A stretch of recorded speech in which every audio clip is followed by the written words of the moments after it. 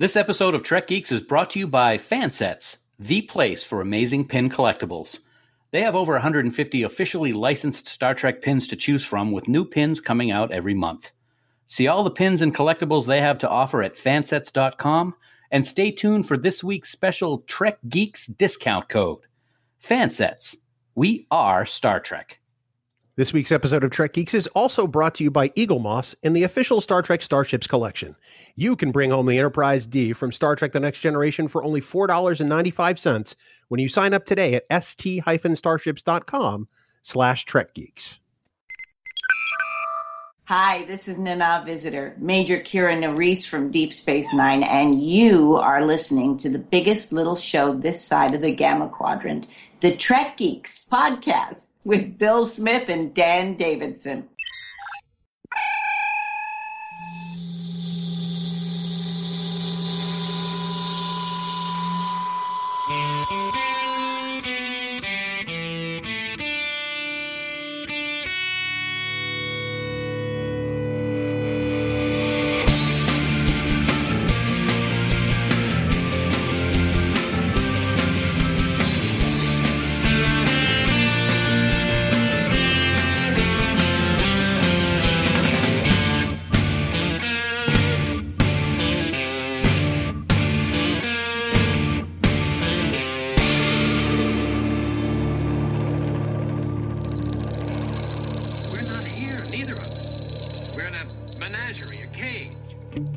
Well, once again, we're back at the adjudication office at Podfleet Command here on the biggest little show this side of the Alpha Quadrant, your independent Star Trek podcast. Greetings, one and all. Welcome to Trek Geeks.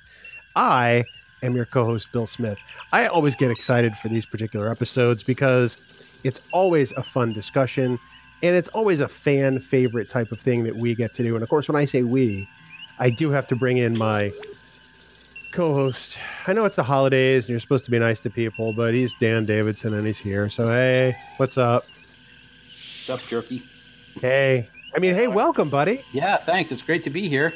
I'm such a liar, but no, it is good to be here. And like you said, Bill, these are the ones that we really look forward to doing. It's time for COC. It is. I like that. You like that? I like COC. I'm going to call it that from now on.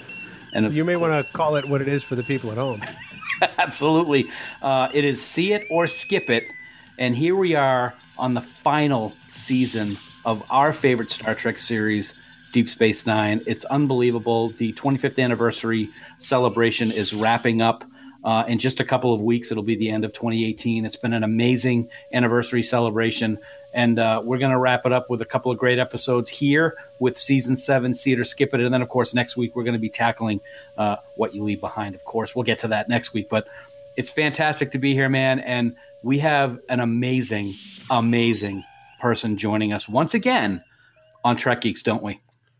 We do. In fact, for the full hour, as Larry King would say, we have the lovely and talented Mr. Norman Lau. You've heard him here on Trek Geeks. You've heard him all over the podcastification on the planet, and he is a dear friend of ours, and we couldn't think of anybody better to shepherd us through this final season of Deep Space Nine. Norm, welcome back, my brother. Oh, thank you, and praise be to the Pa Wraiths for allowing me to come here on this show. No, not the prophets, people. They lied to me. They lied to me. They betrayed me. They betrayed our people. The Pa Wraiths is where it's at. That's where the true power lies. Oh my God, I can't see. Love the Pa Wraiths. Love them. Thanks, guys, for having me back on. We were talking earlier, and I was on episode 100. So, listeners, for another 63 episodes, you'll hear me back again.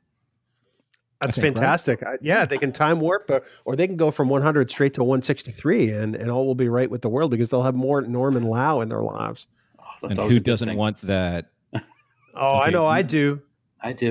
Okay, so checks in the mail. So Norm, tell us about your brand new venture, because I think that there are a lot of people out there who would love to hear about it. Oh, thanks for asking. Yes. So currently, I am wrapping up my tenure with the Fandom Podcast Network. I am the co-host of several of their shows, Blood of Kings, the Highlander podcast with Kevin Reitzel, also Discoville, the Discovery and Orville podcast, also with Kevin. And then I host a variety of other shows as a co-host and guest. But I'll be wrapping that up soon. And I have started a new program on a new network called the Zcast Network. And the show is called ZocaloCast. Now, the fun thing about this format is that Charlene Schmidt of the Nerd Party Network and I are doing it live on our Facebook group, ZocaloCast. So there's no net, there's no editing, there's pretty much the one take. And it's a great, interesting dynamic because you are chatting with the fans in real time. They're typing in their responses in the discussion group. And believe it or not, I was recording last night. It was a thrill to have John Iacovelli, the production director and designer from Babylon 5, on that show listening to us and giving us feedback.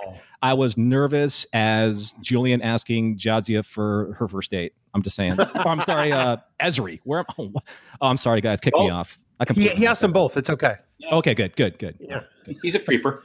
Okay. That is amazing. And that is, I mean, the reason why B5 looks the way it does is because of him. I mean, right. That's all his influence, all his work. And man, he's just, he is great at what he does. And that's so amazing. Congratulations. That's awesome.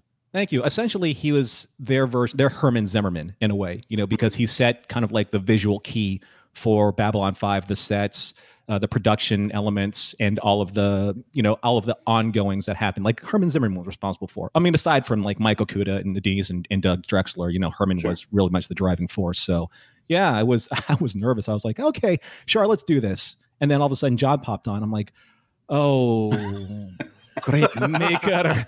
I better have another drink.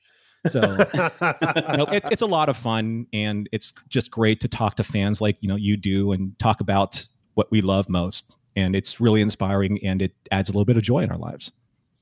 That's the best part, man. Well, we are joyful that you are here with us. And Dan, everyone else is going to be joyful to hear Norman's golden tones. How might they tell us about their joyfulness so that we can relay those messages? Great joy. It is great joy. And it is so easy to get in touch with us. Just head right on over to trekgeeks.com/contact. And there you can find a variety of ways to get in touch with either Bill or myself. You can leave us a voicemail. You can Skype chat us. You can fill out the contact form and type us out a personalized message. Or you can click on that big blue button on the right-hand side of the website and leave us a message with your very own mellifluous voice using SpeakPipe.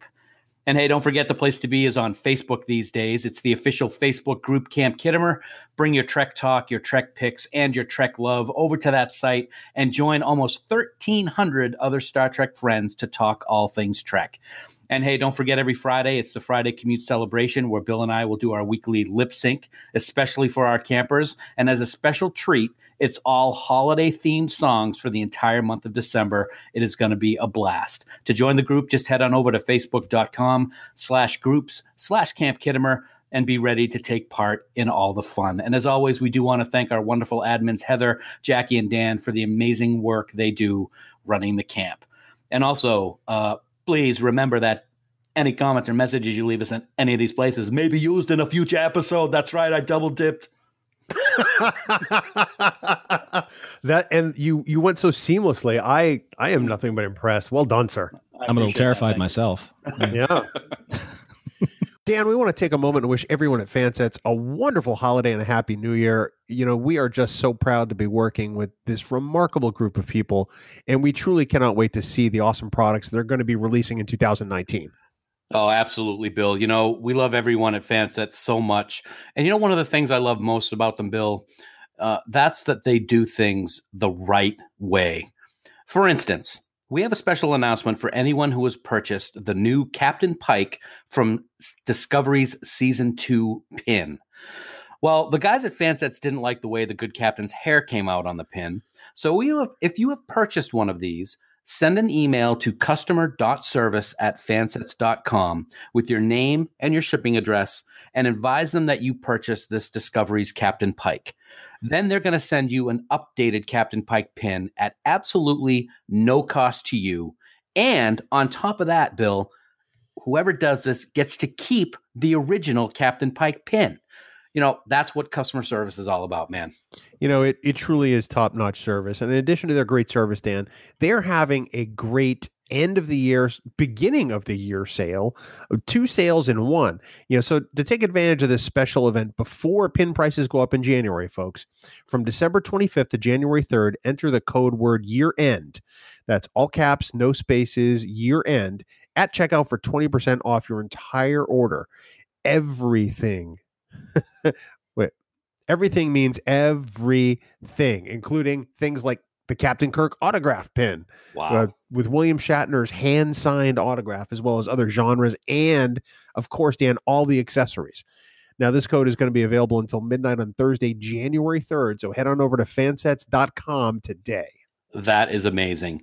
FanSets is pinpoint accuracy, and we thank our friends at FanSets for sponsoring this week's episode.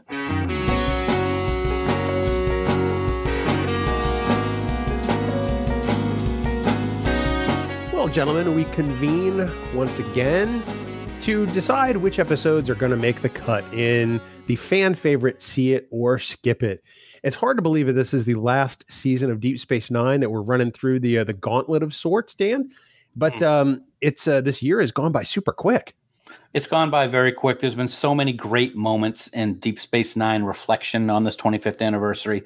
And one of the things that you and I have loved doing all year long is these See It or Skip It episodes, because it gives us a chance to rewatch and really reconnect with the series. I watch Deep Space Nine all the time, but I just watch episodes. I'll just scan through and pick something. But with these, you like to watch the entire season in order, and it really brings back great memories of just how amazing the show was. So it's a little sad that we're doing the last one here tonight, but at the same time, it's a great celebration of my all-time favorite Star Trek show.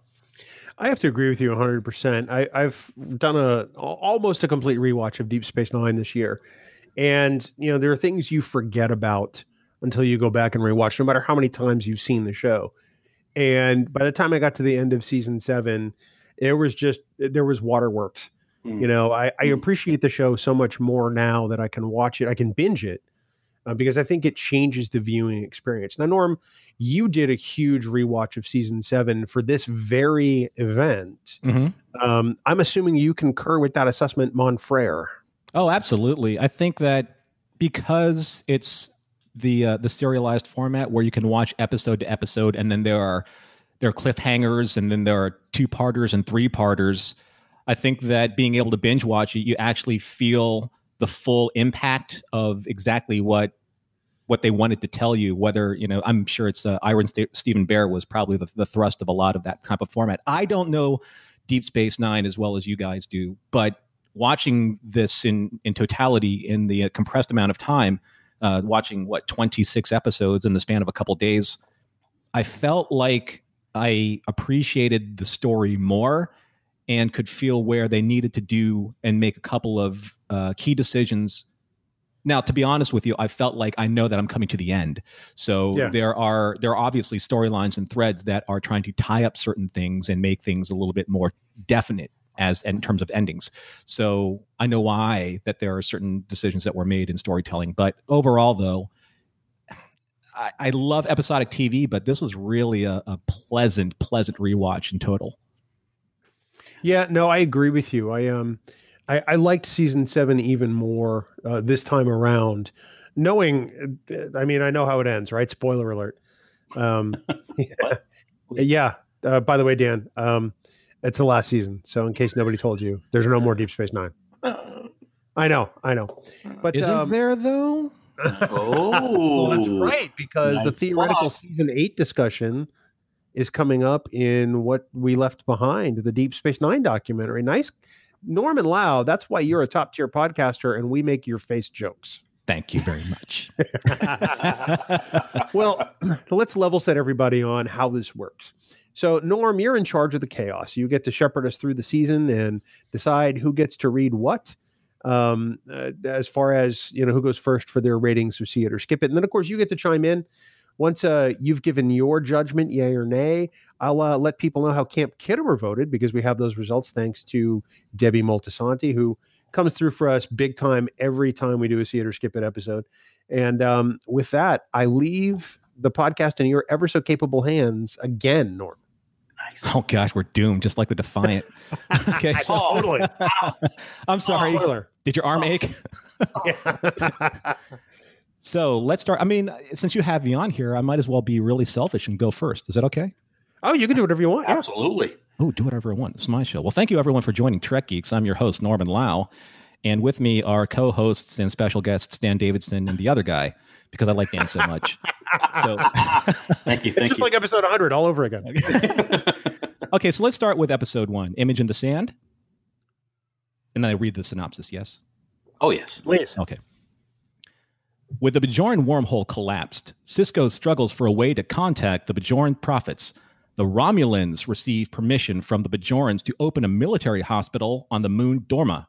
General Martok offers Worf an opportunity to gain admission to Stovokor for Jadzia.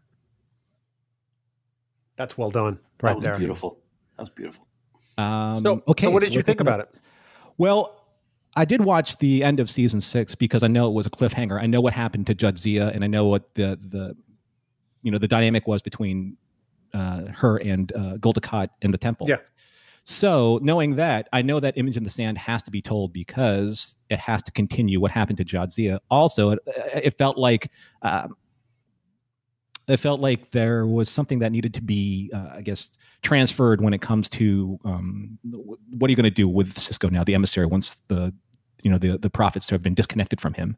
Right. I really liked Worf's kind of his desire to get Jadzia's spirit to Stovokor, but I also felt that the whole thing with the Sisko and the sand dream and being in the thing, it was just a little disjointed for me.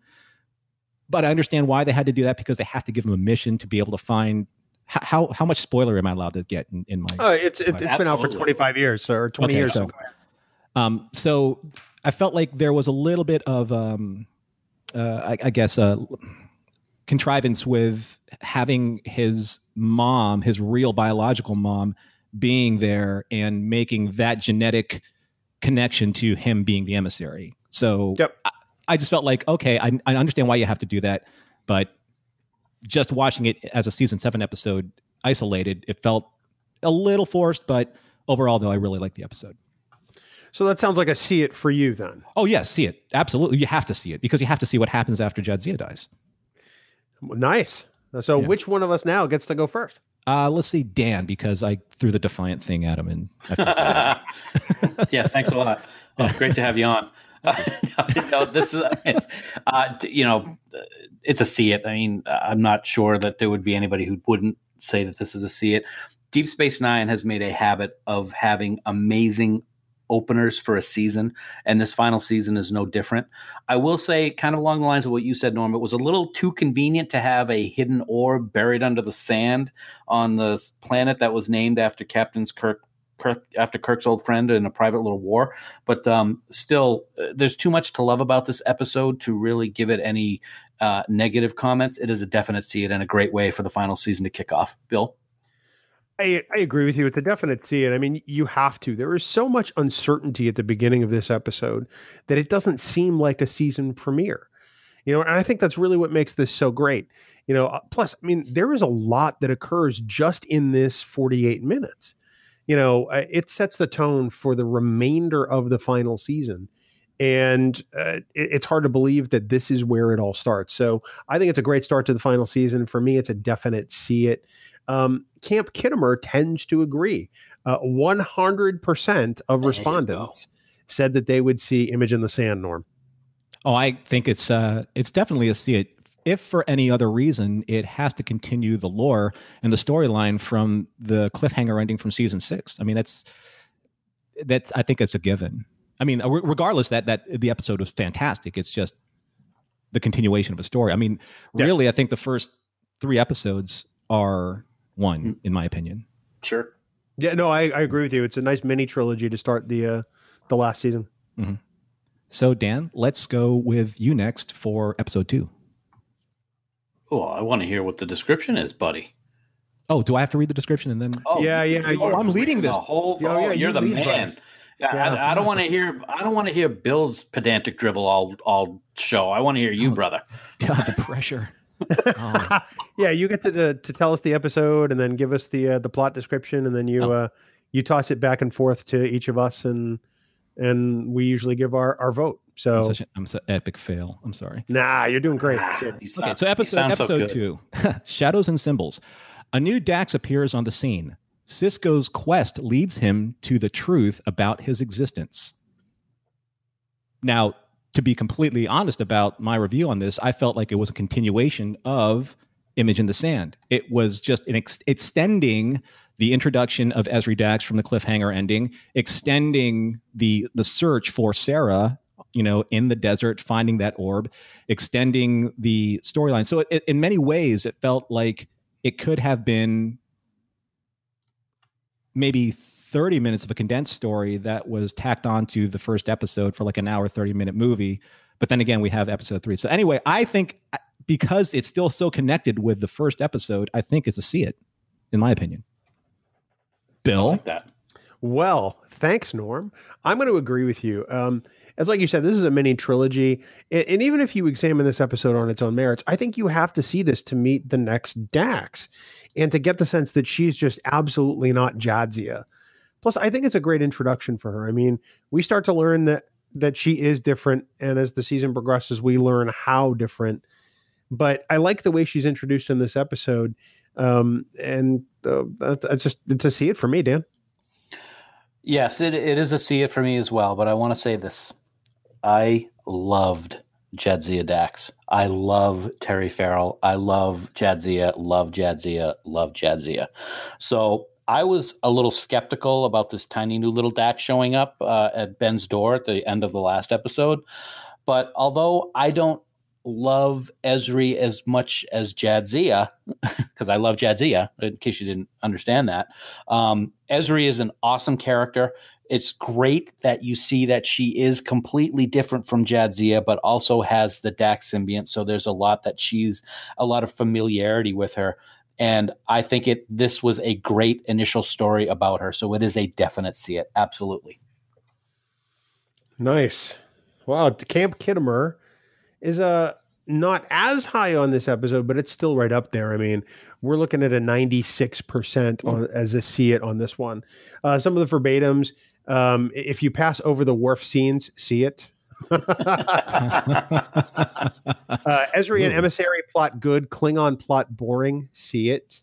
I'm sensing a trend here. I almost wish they had just not reintroduced Dax, see it.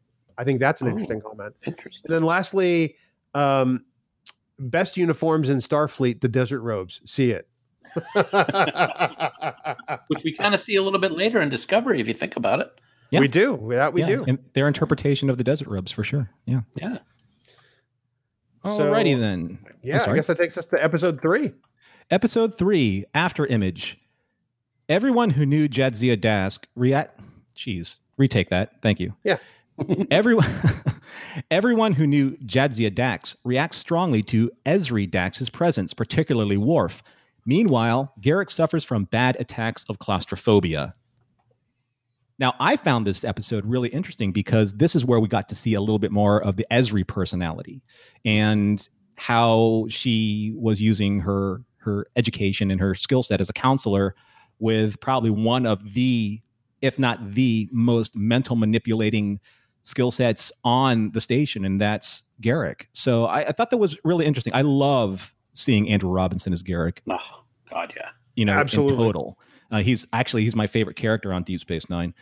But I like this episode. I would say see it if for the fact that it wraps up this trilogy of Image in the Sand, Shadows and Symbols, and then now After Image. But I also like seeing Nicole just kind of like flex and try and understand who her character is, and then everyone's reactions to her.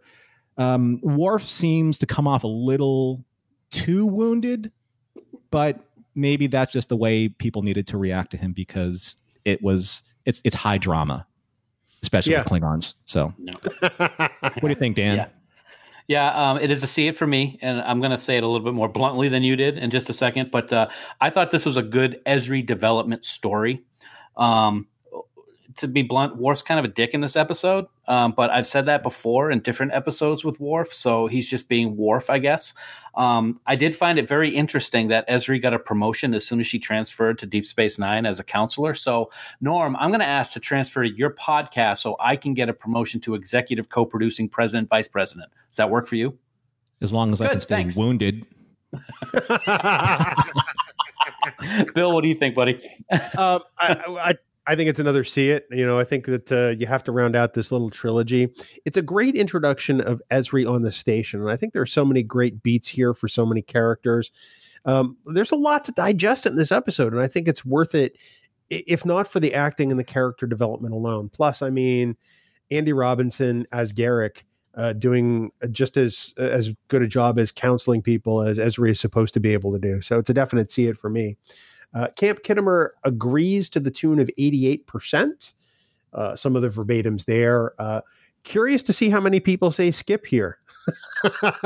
See it. Garrick is such a great character to pair Ezri with this early in her tenure. Bonk bonk on the airlock. See it. Bonk bonk. The Garrick scenes are must see. See it. The Wire again. Acceptable Garrick levels. See it. There's one. I absolutely detest the character of Ezri Dax. Skip it. Wow. Yes, I got to imagine there's going to be a few more of those for some of the Ezri episodes this season, but 88% still a very strong number. Yeah, if I may steal a minute here, I can understand the fans' issue with Ezri, because as a Babylon 5 fan, it was the same kind of response that Captain Elizabeth Lockley had when Susan Ivanova left. And you had 6 seasons with Jadzia, 6 seasons with Terry, 6 seasons with pouring your heart and soul and connecting with a character that you fell in love with and loved and loved and loved, like Dan kind of did. But, and then all of a sudden you have somebody new. And I think that the fan reaction is exactly the reaction that you can extrapolate from the characters on the station. I mean, they're dealing with somebody new. They're not sure if they're supposed to like her.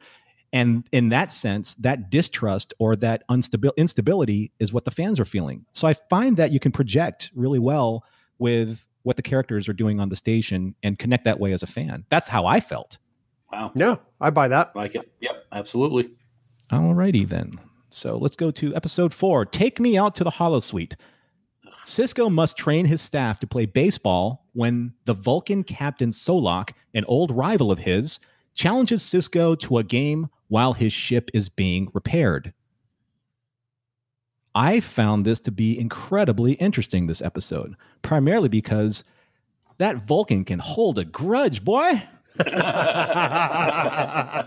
Wow. Yeah, a little bit. Yeah, so I know why an episode like this has to happen, because there's so much heaviness that's going on between the continuation of 6 to 7 and then 7's episode 1, 2, and 3. So Take Me Out to the Holosuite is a nice way just to get everyone to participate in a very light episode.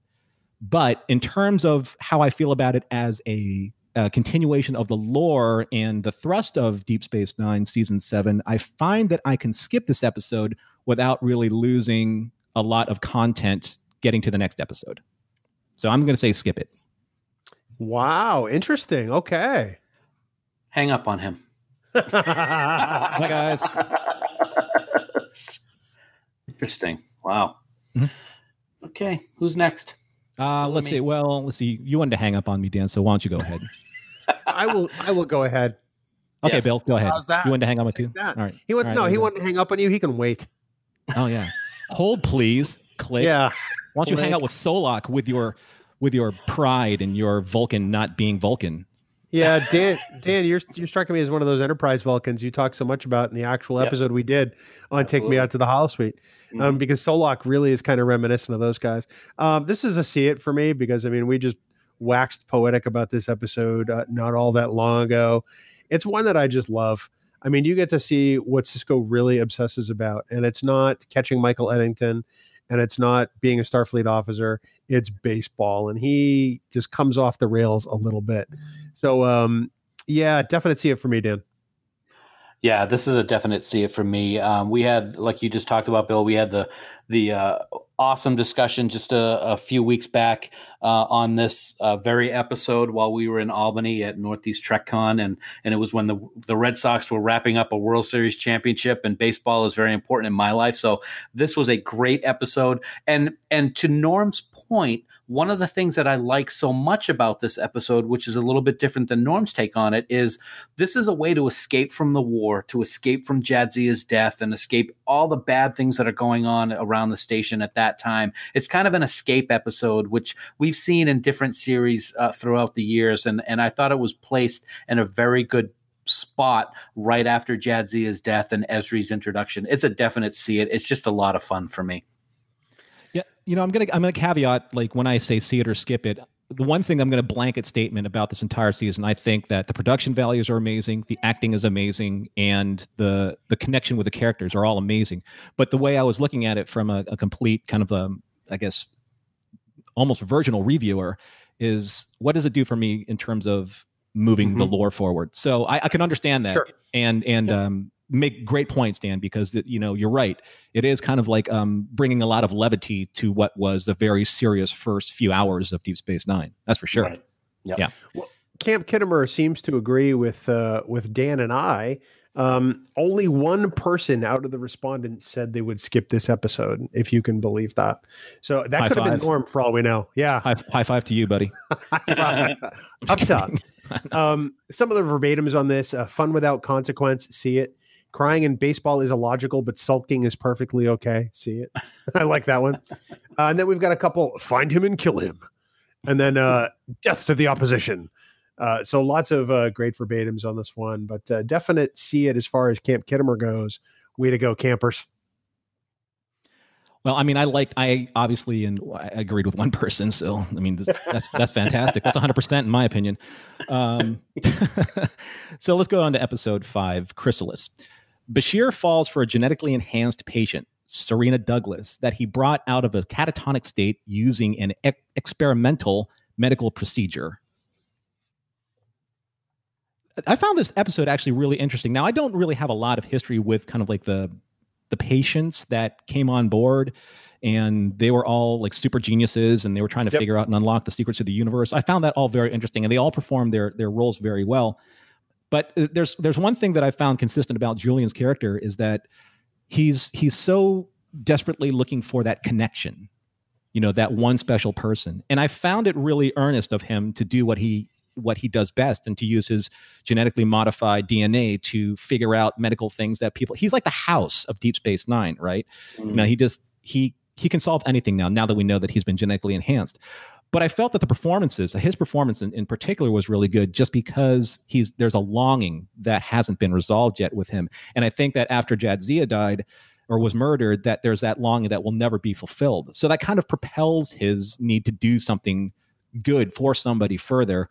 And I just felt like it was interesting that he gave that woman a chance, and then she had to go out and do something else. So that love is still unrequited. I like this episode a lot. Maybe it's the romantic in me. Maybe it's because I think that Julian's very charming, much like Ezri does. So I say see it. Very interesting. I like that response. Let's go. Dan had like a kind of, man, this guy was not, we shouldn't have got him on the show, Bill. We should have left. We should have left him with the Pa Wraiths.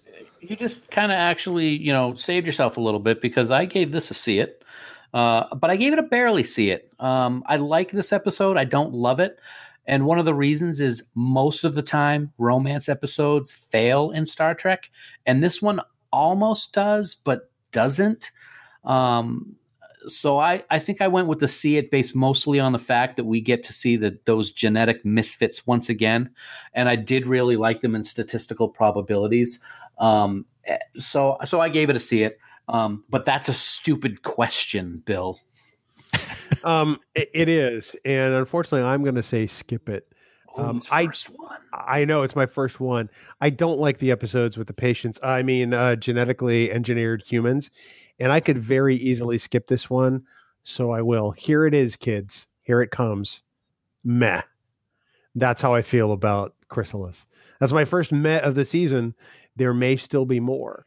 Now, interesting to learn that after such a strong start to the season, the first 4 episodes, all high see it ratios from Camp Kittimer. This episode, almost straight down the middle, 54% of respondents said they would see this episode. Among the skip its, here are some of the verbatims. Serena needs to get a restraining order against Bashir. Skip it. Bashir is far too creepy. Skip it. Wow. Trek medical ethics at their worst. Skip it. That was a fascinating comment. I thought, because I didn't think about it from those that perspective. Jack and friends are annoying. Skip it. Yes, I agree. And then here's my favorite. Meh. There's the second meh. Yeah, singing, really? Skip it. So those are the that's how Camp Kittimer feels about that one. 54%, Norm. Okay, well, 54 is still passing in someone's scale, I guess. Not bell curve. Yeah, bell curve. So, I mean, everything hits everyone differently. That's what I love about See It or Skip It. We do that on Blood of Kings, and people are like, what, are you crazy, Norm? I'm like, yes, absolutely. Didn't you know that by now? So, yeah, I mean, the prism of seeing things is just so fun and so interesting to talk about. Episode 6, Treachery, Faith, and the Great River. A Vorta defector, Wayun 6, gives Odo valuable information in exchange for asylum, while Nog engages in a series of barters to get a graviton stabilizer for Miles. Now, I love goofy stuff like this. I love goofy episodes because the whole thing is like, Miles, first of all, why would a chief give somebody like Nog, who he knows what could possibly go wrong with, giving him his authority, his signature to like sign off on things? Why would you do that? You're basically giving him the keys to the kingdom, right? So, but it led for great character interaction with Miles and with Nog. So I love that. And I thought that was interesting that the kind of like this rogue renegade Wayun didn't see the bigger picture, or didn't agree with kind of like the Dominion strategy, and wanted to work with Odo and kind of like obviously he was in awe of his godhood. Always great to see Jeffrey Combs in different ways. For me, I thought it was a very compelling episode. I'm going to say see this. Nice. Let's see, Bill. Well, thanks. I also will say see this. This episode is so fantastic, but I do think it could stand to have a little more Jeff Combs. No? Maybe? What idea doesn't? I know. Tell me about it. The idea of a defecting Wayun is so interesting to me because it's a total abandonment of what the Vorta are. And it makes me wonder if there's a problem with their cloning process or some other issue that could have been explored further in the novels or in some other medium. So it's a definite see it for me. I love this episode. I love some of the scenes with Renee. And I can't say any more about this without stammering, Dan. Well, you did stammer a little bit, but that's okay, Bill. We're 3 for 3 on this one, guys, because this is a definite see it for me. This is actually the first time we ever see Jeff Combs talking to himself when Wayun 6 is talking to Wayun 7 via view screen, and that's kind of a cool thing when you think about it. It's a great episode to see how the mind of a Ferengi works to get something done with Nog and all the things that he does to help out Miles. I think one of the most amazing moments of this episode is at the end when Renee Odo, I should say, reluctantly gives his blessing to Wayun 6 after he turns on the chip that is going to kill him, and the look on Wayun 6's face is just priceless and worth the entire episode. It's fantastic. Definite see it. Well, Camp Kittimer is right in there. I'd say about 83% of respondents said they would see it. A lot of love for Nog in the comments. More than a few people said they loved the whole Nog aspect to it. My favorite verbatim has to be a defective Wayun is a more human Wayun. See it. And funny and surprisingly beautiful. And I think I have to agree with that. Yeah. And that comment was obviously a see it. So lots of love for this episode, Norm. Yeah, it's, again, one of those episodes where you can take it out of context of the season, but it still works really well because the relationships that they're forging are really, really well done. So good job, Camp Kittimer. Thanks for that vote of confidence for us, at least. Yeah. Okay, so episode 7, Once More Unto the Breach. Kor asks Worf to find him a battle assignment, which Martok bristles at due to events in his past. Martok goes along with Worf's request as they prepare to attack a Dominion station. I was so emotionally perplexed with this episode, seeing Kor and seeing, because John Colicos' Kor is one of my all-time favorite Star Trek characters of all time. However, seeing how they handled his legacy as this character, as towards the end of his years, I just didn't feel like whoever wrote that particular part of this story really understood what Kor was trying to do and where he was trying to go. And I love that. I love that Martok was like, you know what? He was kind of like, he was the high noble Klingon. He shamed me when I was going through, needed my, acceptance into the academy or whatever detail that was. And Martok's like, it was a great struggle between like nobility and common man. And I dug that. But I just didn't like that they were just making like Kor to be out this crazy dude just to like resolve himself at the end with a suicide mission. It didn't sit well for me. I didn't think that was Kor. Kor was always the predator, and not kind of like the curveball. Mm-hmm. So as much as I thought that the performances were great, I'm not a fan of how they handled Kor. So personally, for me, this is a very emotional vote for skip for me. Mm-hmm. Yep. So. Dan. I don't disagree with anything you said, man. I gave this a barely see it, and I'll give the specific reason why I gave it a see it in just a moment. But I think you're absolutely right. I think that the writers of Deep Space Nine went to the core well a little too much in Deep Space Nine. I do like the tension with Martok and how he feels about the Dahar Master and what happened in his past. I thought the way the Klingons treated Kor after he had his little mental setback was absolutely horrible and disgraceful. And I thought that the lack of actually seeing Kor die in a glorious battle was a huge miss. But out of respect for John Colicos, I'm going to give this a see it. That's really the only reason, because there's a lot in this episode that you pointed out that's wrong. Bill? To me, Kor is the Klingon of Klingons. I mean, he was the first. He was the best. He was the prototype for what Klingons should be. And for me, this episode is 2 Kor episodes too many. They should have not brought him back after Blood Oath. There's 2 more appearances after that. This is the second of those 2. Give me Errand of Mercy any day. I will watch that 10 times, and unfortunately, I will skip once more Into the Breach.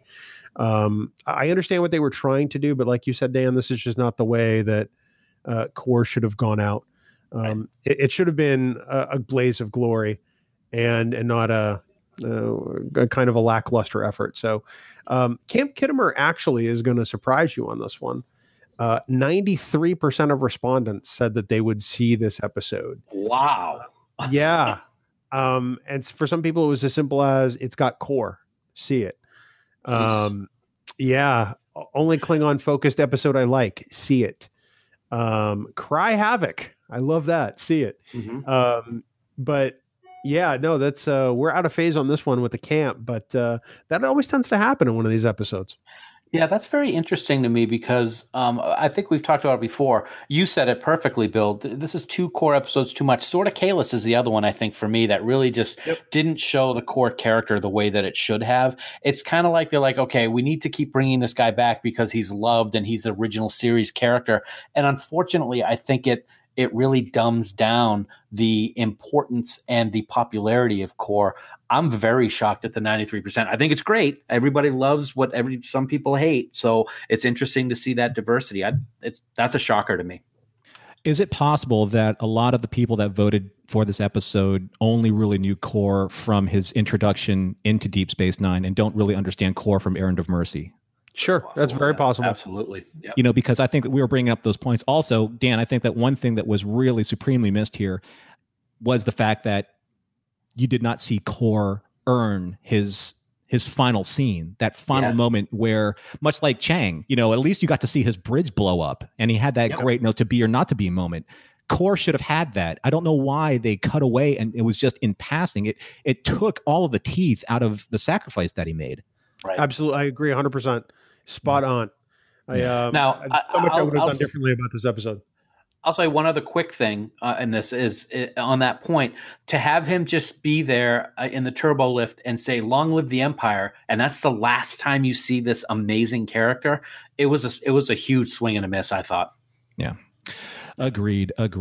Sorry, I'm gonna use a personal override here and completely override whatever Camp Kittimer said. Sorry, not sorry.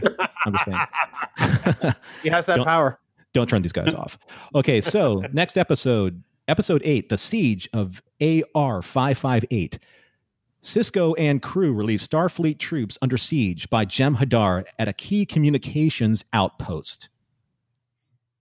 I entitled this in my review, The Band of Brothers episode of Deep Space Nine. I really enjoyed the sheer grittiness, the gravitas of this episode, seeing frontline troops and the pressure and the paranoia that they had about those transporting or those invisible mines. They're, that's a side of Starfleet that I think that some people take issue with when it comes to Deep Space Nine. It's not the Roddenberry, Star Trek. These are frontline troops. I don't know why people wouldn't believe that there aren't frontline troops in what's called the Dominion War. It's not the Dominion, puff football fight, or flag football, It's a war, and there are soldiers on the front line. They're dying for the values of the Federation. And I really thought that what happened to Nog was a really smart choice in seeing that one of the characters that you find so beloved in this crew, not necessarily a main character, but somebody who you find like, he's Nog, and he gets wounded so severely. But also for me, I love this episode because Billy Mummy's in it from Lost in Space and Babylon 5, and I love the relationship that he had with Ezri, talking in science like. I thought that was actually really neat. So I'm pretty sure everyone's gonna say see it because this episode was superb. This episode was amazing. So I say see it big time. Bill, nice. So this is an exceptional hour of Star Trek. No, it, like Norm says, it's not positive. It is not filled with hope for a brighter future, but it is some outstanding drama and acting, and it is absolutely worth watching. It's dark, but it is beautiful and it is fantastic. It's a great hour. So this is an absolute see it, Dan. 100% in agreement with both of you. This is a definite see it. We don't really ever see the horrors of war in Star Trek. And in particular, we really have never seen the horrors of the Dominion War during Deep Space Nine until this episode, when we really saw it. And maybe we saw a little bit too much of it. Nog losing his leg was an absolute punch in my gut the first time I saw this episode. That howl that he made is something that I just still get the hair standing on my arm when I hear that. It is a brilliantly dark episode. And one of the things that I have always loved about Deep Space Nine, which is what some people hate about Deep Space Nine, is what Bill just mentioned. It's a darker Star Trek. And I think it's brilliant in the way they bring that darkness across. And this is a perfect example. Camp Kittimer, I got to say, delivers with their rating on this one. 97% of respondents said they would see this episode. Some people say must see. Ground battle in Star Trek, see it. One of the best Deep Space Nine episodes, see it. Horrifying in a good way. I agree 100%. And lastly, one of Trek's darkest stories. Yes, that's 100% true. So Camp Kittimer right there with us. 97%, almost as high as it gets, guys. I was about to start singing I'll Be Seeing You, but I'm not going to. Not yet. Not yet. So episode 9, Covenant. Dukat, now a religious leader, holds Kira hostage. Mika, one of Dukat's followers, gives birth to a half Cardassian child. Hey. Sorry, that wasn't typed out. I just had to throw that in there. So very well done. I found this episode to be incredibly compelling because I've always loved episodes where certain fundamental morals, the majority of how people are perceiving the certain fundamental morals of a religious sect, like the Bajoran religion and the prophets, are challenged when you have somebody who is just as dynamic and as charismatic as a leader as Dukat is, allows you to challenge those morals and kind of starts getting zealots on your side, because now you're dealing with which side of the religious right is the true right. So, and I think that this is where they really started introducing it. So with the exception of seeing like Mika giving birth and like it's the Cardassian child, and it's a sign that Dukat can't keep it in his pants. That's exactly what it is. So I really like this episode. I mean, I felt like it was a great Kira episode. I mean, Kira was duped, but she saw the other side. You know, she's so firm in her faith, and so is the other Vedic. But the Vedic's like, the prophets turned on us. They aren't the religious inspiration that they're supposed to be. I want to find somebody who's going to take action, who's going to deliver for us, who's going to be able to get things done for the Bajoran people. And when they brought up the Pa race, I'm like, okay, I can see these different sides of the religious equation. Doesn't make one any less right than the other just because someone else is furthering that cause. So I found that a really interesting. I find that very Star Trekky. So I will say, see this episode. Let's say Bill. I also will say, see this episode. With a series that features a race that is so inherently religious, I think it was just a matter of time before we had a crazy ass cult on Deep Space Nine. But I never expected Dukat was going to be the leader.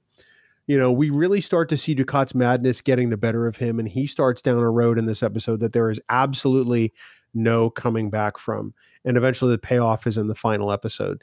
Plus, I think this episode is a little more relevant than ever today, especially with all the focus on some particular groups of religious followers. You know, Leah Remini has a show on A&E right now that is pretty popular about examining Scientology. And although I'm not making a judgment on that, but there are a lot of people who are looking at these things more closely. And I think we can see exactly what drives some of these organizations in their leadership. So I think that this episode is prescient. I think it's relevant even today, and it's an absolute see it, Dan. Absolutely. I'm going to give it a see it. One quick question I have for you guys, and I'm asking the listeners too, and let us know by sending us a message.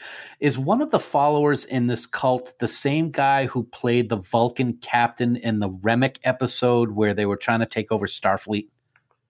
I'm going to have to look that up because I'm picturing that in my mind. It's just a random trivia question that I like to throw out there every once in a while. So I'll get back on track and get on the rails, because this episode shows how Dukat is completely off the rails, and he will use whatever means necessary to exact revenge on Sisko and Bajor. And by that, I mean the Pa race and this cult. It's really eye-opening to see him act one way in front of his followers, but then you see his true self when he almost kills the mother of his child and then pretends that it's a sign. But I also love the fact that Karma's a bitch, because they all turn on him when he pretends to want to die for the Pa race. And, his non-lethal pill got mixed in with everybody else's lethal pill. It was just great. I thought it was a great way that this episode wrapped up. And we see Dukat, just like Bill said, he's going down a road and there's no coming back from it. It's a definite see it.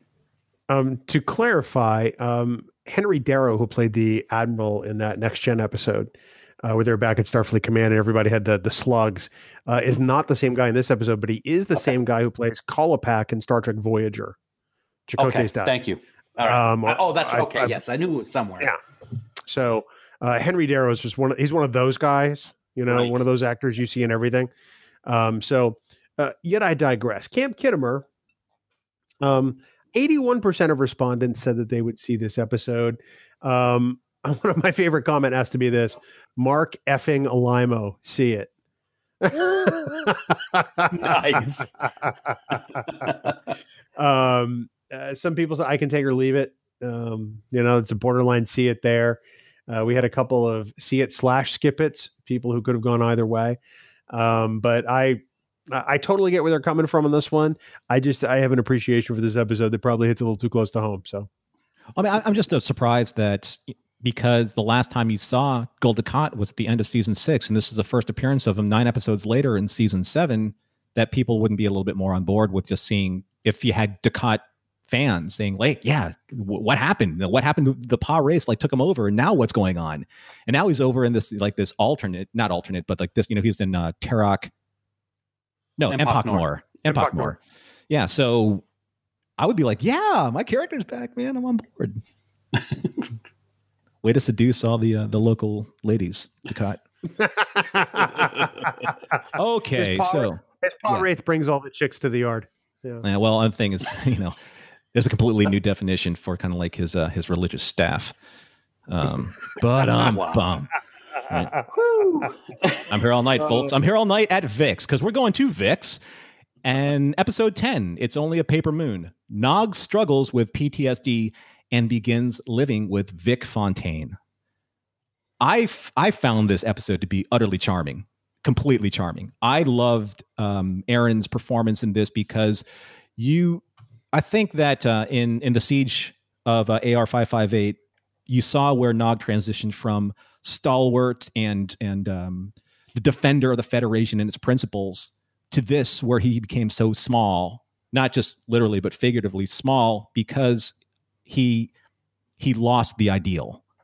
He lost what it meant to be, what he wanted out of being a Starfleet officer. He saw his friends die. He served with people who were killed alongside him. He lost his leg.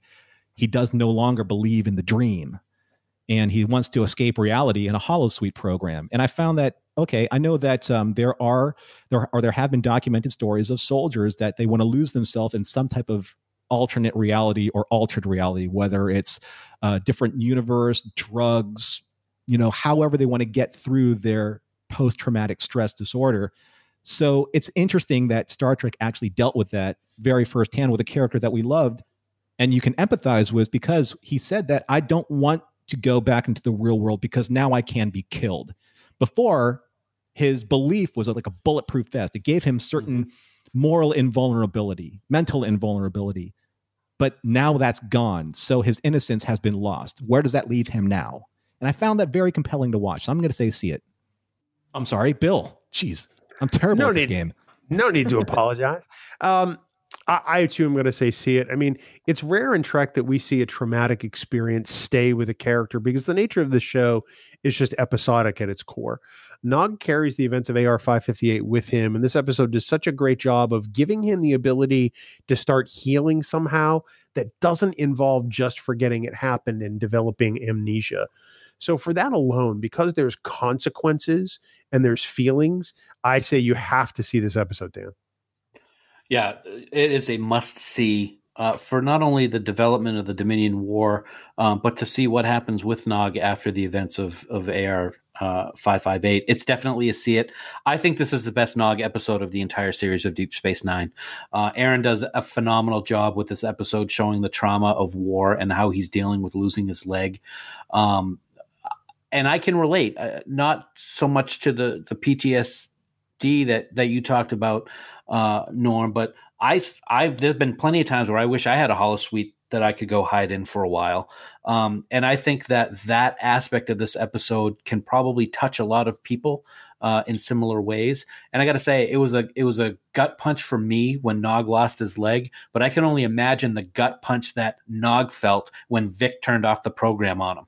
It was a great moment in this episode, and it's a definite see it. Camp Kittimer, right up there again. There's a high degree of response for season 7 so far. 95% of respondents said they would see this episode. People appreciate that it hits home with dealing with life-changing events and recovery. 100% see it. Let's see. A one-legged Ferengi walks into a bar. ... See it. That's the comment of the night right there. And wow. Lastly, well-acted, realistic consequences. See it. So definitely high praise for this episode and worthy of it. Also, it would be remiss if we didn't make mention of how amazing James Darren was in this episode. Yeah. Absolutely. And awesome. I love the fact that you had a holodeck program that has the capability of exacting tough love. Has that conscious choice. I think the best thing is there are 2 counselors on this station that aren't named as Redacts. There's Garrick and there's Vic Fontaine. And really? So now all of a sudden that job's getting crowded. Yeah, for real. But I thought that he was great. I don't know, like I said, I don't know the show that well, but I really felt compelled to watch James Darren do what he did. It was just, I don't know, there was something special about that. Nice. Totally. Okay, so episode 11, Prodigal Daughter. Esri goes to New Sydney to find O'Brien and uncovers some disturbing family secrets. So this was the let's learn more about Esri story, which I find, it's responsible narrative that because we've only seen her and learned about her in response to how our favorite main characters have responded to her, but we've never really seen kind of like her past. Who is Esri separated from the Dax symbiote? And I thought the story was compelling, but again, with the thrust of what's going on with this, the overall theme of this season, I didn't feel like, I got to go watch this again. So I'm not, I don't want to belabor the point. I thought that Nicole was fantastic in this episode, and I thought the plot was interesting, understanding her family dynamic, but it was kind of like a skip it for me. So I'm going to say skip it. Bill? I'm sorry. I did Bill last time. I'll say Dan. That's okay. Yeah. Bill's been going first all the time. What the hell? I'm sorry. I know. It's just it's the way that this whole screen's formatted. I read right to left. So, well, I got to tell you, I went 10 episodes into season 7 without having to say these 2 words. Skip it. I have always loathed this episode. I really can't tell you the exact reason why. Maybe it's because I hate seeing the family issues that Esri has dealt with and continues to deal with. Her mother is just awful. This episode makes me cringe. And for that reason alone, I can't recommend it as a see it. That might be selfish to say that, but that's what I'm going with. So, Bill, that's my first skip it of the season, buddy. Well, and we've reached probably our biggest point of contention in this see it or skip it, Dan, because I'm going to say see this episode. I like this episode because it fills in some backstory for Esri, and I think that's really the only reason I enjoy it. We have a shortened time frame in which we get to know this character, really only 26 episodes. So I think they tried to pack a lot in here. It's just not terribly interesting. It's not DS9's greatest episode, but it's far from its worst. So for me, I would watch this episode again and again, simply just because it's interesting, at least in that aspect. Camp Kittimer, this is another one of those where they're straight down the middle, guys. 52% of people said see this episode. Of the verbatims, see above, I detest the character of Esri Dax. Skip it. So still not a lot of Esri love from that person. Meh. Hi, Bill. Skip it. I like Esri, but meh. Skip it. A couple of mehs. I'm very excited that this is permeating. Chill Society is interesting, but this one fell flat. Just barely see it. Okay. And then lastly, my meh. Skip it. So I got 3 mehs on an episode that I didn't call a meh on. I think that's pretty awesome. Let me ask you this, Bill. You said that it was 52% see it for this? Yeah. So correct. that makes this one the lowest rated skip it so far this season. Am I correct in that? I think 54 was the last one. So so far, that's correct. Okay, cool. I don't want to spoil anything, but as I look across the numbers, I think that's probably the lowest one. Wow. So everything is above 50%. That's a good thing. So far. At least above 52. Exactly. So far. We still have about half a season to go. So let's go to episode 12. The Emperor's New Cloak. Quark and Rom cross into the alternate universe to rescue Grand Nagus Zek. Now, this is probably one of the first times in this season, watching this season 7, that I felt like, okay, this is the episode where they're starting to focus on particular either themes, events, characters where they want to say goodbye to, because this is the alternate universe episode. And as much as I like the Mirror Universe episodes, I never felt like this episode serviced being the story for a Mirror Universe episode as much as it is say, okay, let's wrap up some of the things that we needed to do for the Mirror Universe so we can add the Mirror, much like they threw Core in there. I felt like this was an episode where like, okay, let's address the Mirror Universe for the last time in season 7. So again, it looked great. The acting was great, but that's how I felt about it. So I'm going to say it was just a, let's get this out there for the fans. And that's not good enough for me. So that's a skip it for me. Dan. Well, everybody knows how much I love the Mirror Universe. Love it, love it, love it. Almost as much as I love Jadzia. But I'll tell you what, this is a skip it exclamation point episode for me. I once said that last season's Resurrection was the worst Mirror Universe episode ever. But I got to say, this is so close a second that they may overlap quite a bit. It's just awful. I have to be honest. I think it's awful. Vic is human in the Mirror Universe and not a hologram. That's just so stupid. I'm just going to say that. And I got to say, this is one of the things that's been building over time. The over-sexification of Mirror Kira is at its worst in this episode. And I just never liked how they portrayed the Intendant in the Mirror Universe like that. To me, it took away the character. And I'm all one for beauty, and I'm very open with relationships and all that thing. So I'm fine with all that. I just think they put it on way too thick in the Mirror Universe episodes with Kira, and it took away from it. This is a horrible episode. It's a skip it, Bill. I think the takeaway here is that you hated a Mirror Universe episode. I mean, you've not liked the last one. You sounded like you were full on hate this one, and I have to tell you, this absolutely is the worst Mirror Universe episode ever. Here comes my second meh. This is a skip it for me, 100%. Camp Kittimer, almost right down the middle on this one, 54% of respondents, slightly higher than the last episode said that they would see this episode. Some of the verbatims: underwhelming final appearance of the Mirror episode. Well, final for Deep Space Nine anyway. But still a Mirror episode. See it. I thought that was interesting. An enjoyable Ferengi Mirror Universe episode. Inconceivable. Skip it. That's a great one. Just go with the silliness. See it. Boring Mirror Universe. Sorry, Dan. Skip it. That's the verbatim. Sorry, Dan is in there. Mm-hmm. Let's see. One too many trips through the looking glass. That actually sums up my feelings rather well. Skip it. And then the last one, don't judge me. I like it. See it. Okay. And that's from the same person that hates Esri Dax. So I think that's interesting. Also, the over-sexification kind of extended to Lita towards the end also. I'm like, okay, really? Yeah, true. Yeah. True. Right? So, hey, guys, I got to say this. I got to jump in and say this. Here we go. Trek Geeks will be right back for more See It or Skip It Deep Space Nine Season 7 after this message from Eagle Moss and the official Star Trek Starships collection.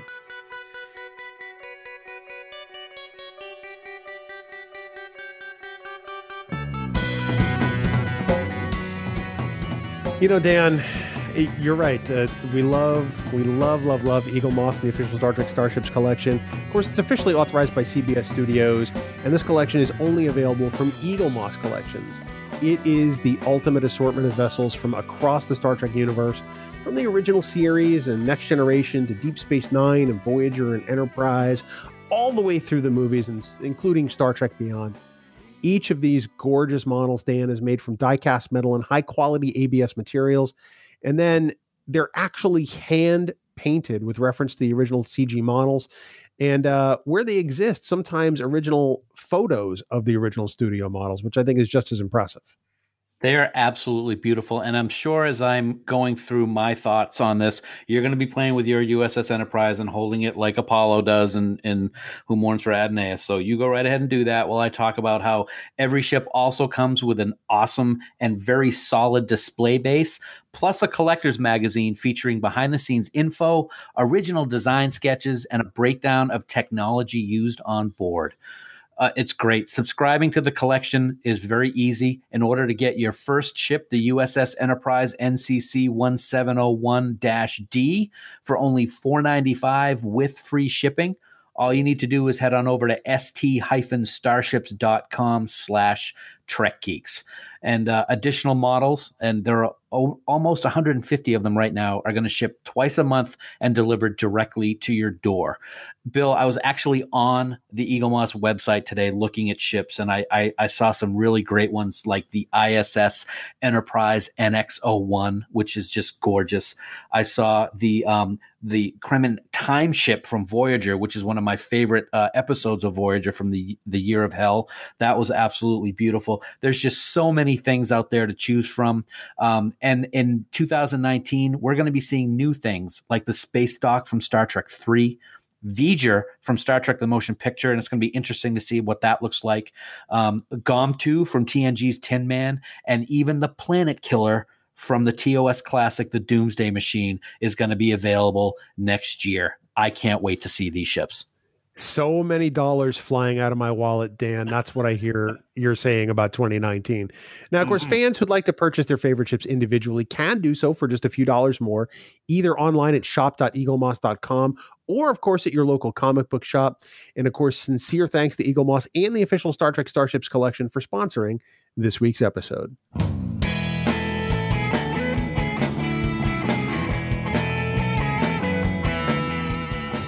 So, Episode 13, Field of Fire.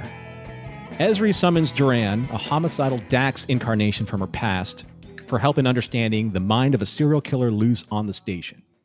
So I call this Silence of the Lambs meets Deep Space Nine. Nice. Right? I thought this was an interesting episode just for the sheer fact that there's a transporter technology sniper rifle. I was like, what? But I felt that this was successful where Prodigal Daughter was unsuccessful in trying to explain away a lot of kind of Dax's personality. So for me, I really like this. The sniper rifle was way over the top for me on this, so I'm going to say see it. Dan. All right. Well, I gave this one a see it as well. And you just hit the nail on the head, Norm. The only reason I gave this a see it is based on that amazing transporter bullet technology and how it gets fired and beamed into where it's going to strike the target. I just thought that was so cool. But I got to say, I'm a little tired of the Duran stuff, and it was a little boring to me. But even with that being said, watching that melon just explode with the beam in bullet was pretty cool. So I gave it a see it. Bill? This is my second skip it in a row. It's the first time I reached this in this particular see it or skip it episode. This episode for me is a little meh, but I think it would have been better served in an earlier season of Deep Space Nine. There is some nice stuff here for Nicole DeBoer to do, but ultimately I think the script isn't all that strong. And actually, Norm, I like to refer to this as the Silence of the Voles.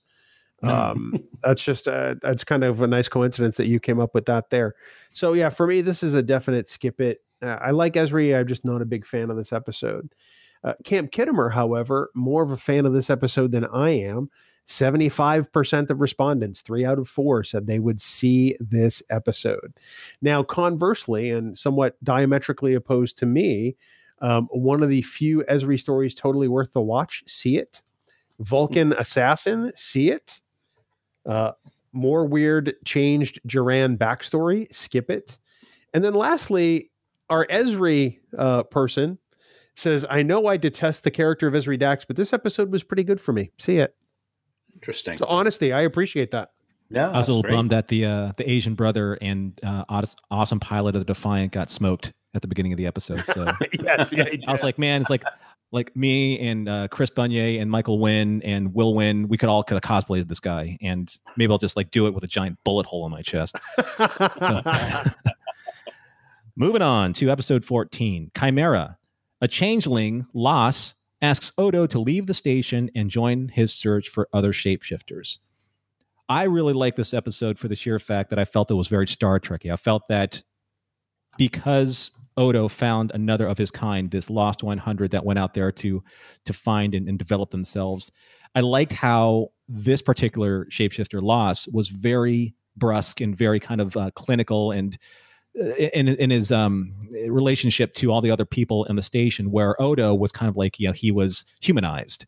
So all of the crew and all of Odo's friends kind of kept Loss at a distance and didn't really kind of like embrace him and welcome in his outlook on life.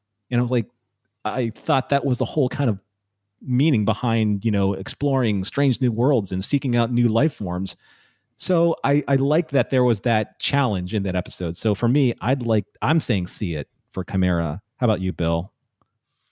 I'm going to agree with you completely. I like this episode because it gives us a look at just how conflicted Odo really is regarding the Founders. Plus, I think there's some great exchanges here between Loss and Odo and Loss and Kira. Like you said, it's very Star Trek-y. I think it's a good placement for this episode, and it reminds us that amid all this war, that we can actually have some Star Trek-based content in this final season of Deep Space Nine. So for me, Dan, it's a see it. Yeah, this is a see it for me too. I really love this episode. And it's funny because I think the first time that I saw it, it took me like half the episode to realize that it was our good friend J.G. Hertzler who was Laz, because he was credited with a different name at the beginning of the episode. But I love J.G. Everybody knows that. And it was good to see him in Star Trek in a different way than what we're used to with General Martok. And I really just love this episode. I like what you said, Bill. It shows how conflicted Odo is with the Founders. And it shows why changelings are so isolated. And unfortunately, this episode shows that racism is sadly alive and well, even in the 24th century. I love this episode and to see it. Yeah, for me, it brought up one of probably like my favorite moments in the original series, and that was during the Balance of Terror, where Lieutenant Stiles was so supremely racist to Spock. Mm-hmm. And then where Kirk goes, "There's no bigotry on my bridge, leave it in your quarters." That exists still. And for me, I always think that that's a really interesting point to always revisit, even in the universe of Star Trek, because it just doesn't disappear. So I think we are all in agreement with that, which is fantastic. So episode 15, Bada Bing, Bada Bang. The crew attempt to help Vic Fontaine when Vic's hotel is brought by mobster Frankie Eyes and Carl Zemo. You know what I'm saying? Give me a slice. This is one of those, again, we had a lot of heavy episodes, especially after Chimera and Field of Fire, a lot of heavy episodes. You have to have that kind of palate cleanser episode. Again, there's a lot of participation in there. Great Vic Fontaine episode. A lot of fun with the holodeck. A lot of fun with the fact that the holodeck goes rogue. It just kind of like changes its programming because of this Jack-in-the-Box virus. However, as much as I love the dynamic of this episode, again, it just isn't one that kind of keeps furthering along the lore for me in Deep Space Nine. So I liked what I watched. I thought it was a lot of fun, and everyone had a good time doing it, but I don't think I really need to see it again. So I'm going to say skip it. That's just me. How about you, Dan? I don't want to talk to you anymore. This is one of my favorite episodes. I think this is probably the best holodeck / holosuite episodes of all time. It is fantastically written and fantastically acted by everybody involved. We get to see Robert O'Reilly again outside of his Gowron makeup, which is always cool. And I just love this episode. I think it was a lot of fun, and it looks like the cast had a lot of fun doing it. So it's definite see it from me, Bill. Well, Dan, as I recall, this might be episode 110 of the Trek Geeks podcast, in which we devoted a full hour to Bada Bing, Bada Bang. It was right before STLV 2018, and what a great time it was. Or 2017, I think, actually. Sorry, my bad. Right, yeah. I love this episode. I just think it's fun. I love the Rat Pack era movies. I love the whole 60s vibe.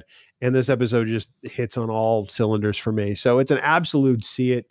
And luckily, Cam Kittimer is right there with us. 93% of respondents said see it. One person said they watch it every year before leaving for STLV to set the Vegas mood, which I think is fantastic. I may have to start doing that myself. So it's a fun episode, especially at this point of the season. Where's my money, Frankie? If I may, though, crooning Benjamin Sisko is best Benjamin Sisko. Oh, yeah, better than Yelly Sisko any day. Wow. And again, I'm agreement with, I think this was well acted. There's a lot of great energy, and it's a fantastic episode. But a lot of when I do a see it or skip it list, I want to see how it moves the overall storyline lore. So for that as an individual episode, if you want to show me that and say like, hey, this is Star Trek, I'm like, yeah, that's fine. I love it. But again, that's just kind of like where my caveat goes with judging these episodes. So Moving on. Sorry, Camp Kittimer. You guys are right. I'm wrong. Let's see. I don't do this language, so I'm going to do my best. Episode 16, Inter Arma Enim Silet Legis. Nice. That's pretty good. Thank you.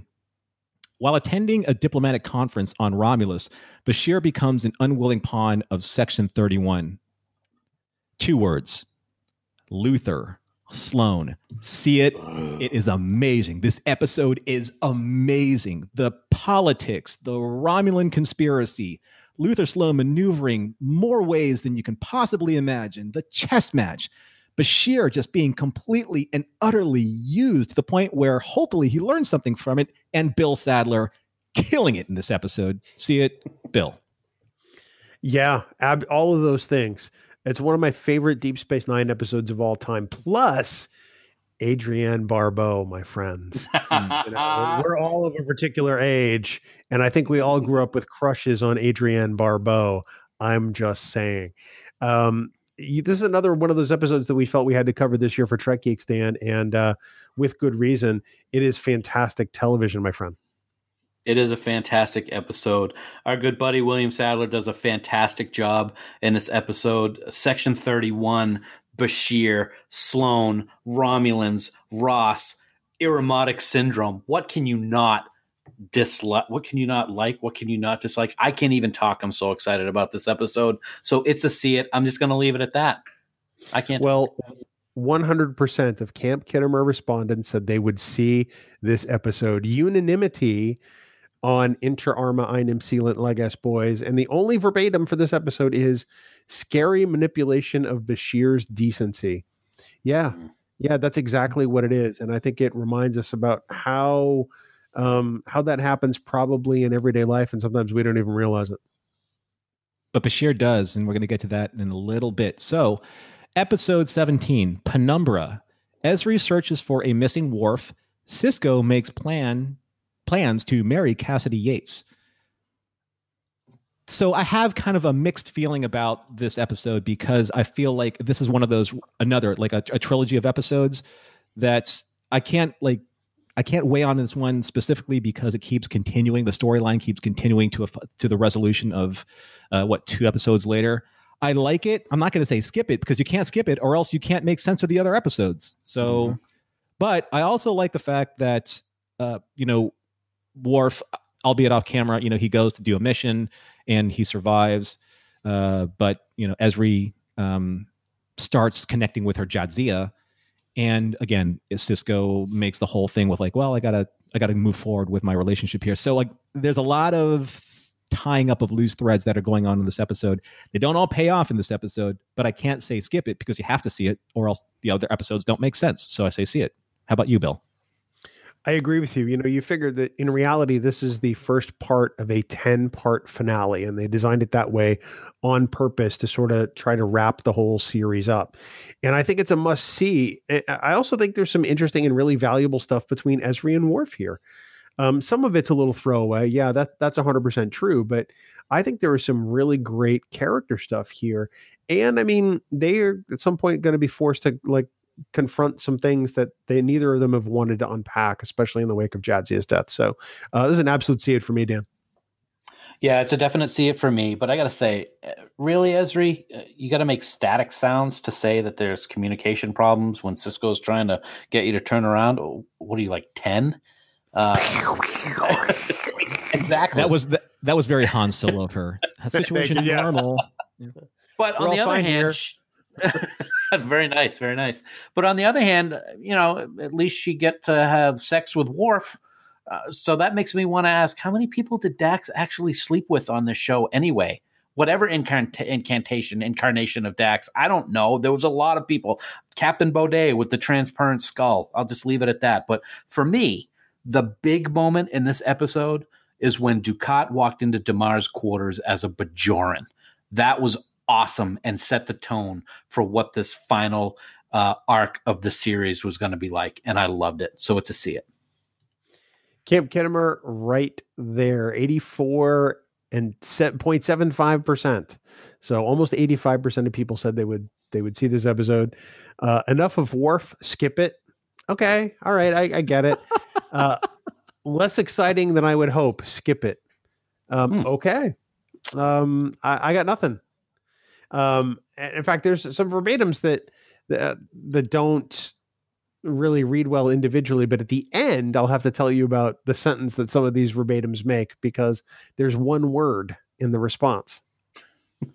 Yeah. So to be continued, Norm. Alrighty. So let's continue with episode 18, Till Death Do Us Part. Captured by the Breen, Ezri and Worf undergo mental torture. Sisko agonizes over his broken engagement. Now, again, I didn't really see this as the 10-part series finale, but it makes a lot of sense because a lot of things are going lockstep with how the storyline's unfolding. One of the things I actually did like about this episode was the moment that Quark brought that really expensive diamond ring to Sisko, and he's like, are you really going to throw away this moment in your life for whatever reason? And I love how one of the things I love is that Avery or Sisko, he kind of wrestles with the fact that I'm the emissary, but does that mean that I don't have free will anymore? And I love how he and Penny Johnson-Gerald or Cassidy work together. So I always find the two of them very compelling to watch because they're so very honest as actors.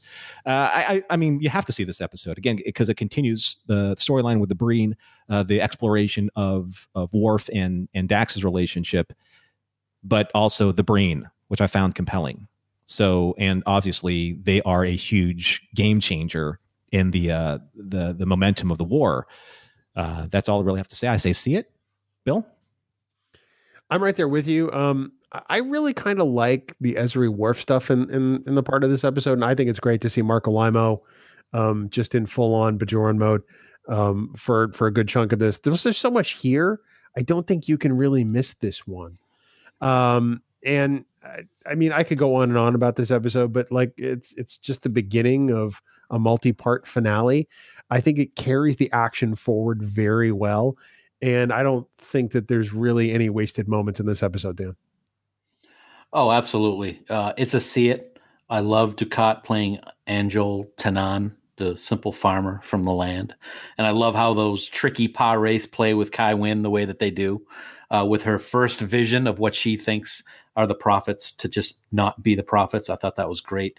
And I got to say, just the alliance between the Dominion and the Breen changes everything, doesn't it? I mean, Jeffrey Combs is the definition of smooth, and this sets everything up just so wonderfully. So it's a see it for me too. Yeah, and you're the opposite of the definition of smooth, Dan. Very nicely done. Cam Kittimer, 89.83% said they would see this episode. Not a lot of verbatims here, but the one that stands out probably is the Dukat Wynn scenes make up for most of the Ezri Worf scenes. See it. I thought that was interesting, but okay. Very nice. I actually like that. Yeah. As smooth as a Jem'Hadar's backside. So, just saying. Anyway, so I'm remiss to say that I didn't mention anything about Louise Fletcher as Kai Wynn, and she is every single time she walks on screen, I'm like, wow. Yep. There's no, like, she loses no potency, like, further along in her career that she gets, because we all loved her as Nurse Fletcher, in One Flew Over the Cuckoo's Nest. But she has such great, like, menace behind her eyes without being menacing. There's a silent threat that she always carries about her. So, continuing on with Gul Dukat, or Angel, and Kai Wynn, Strange Bedfellows, episode 19.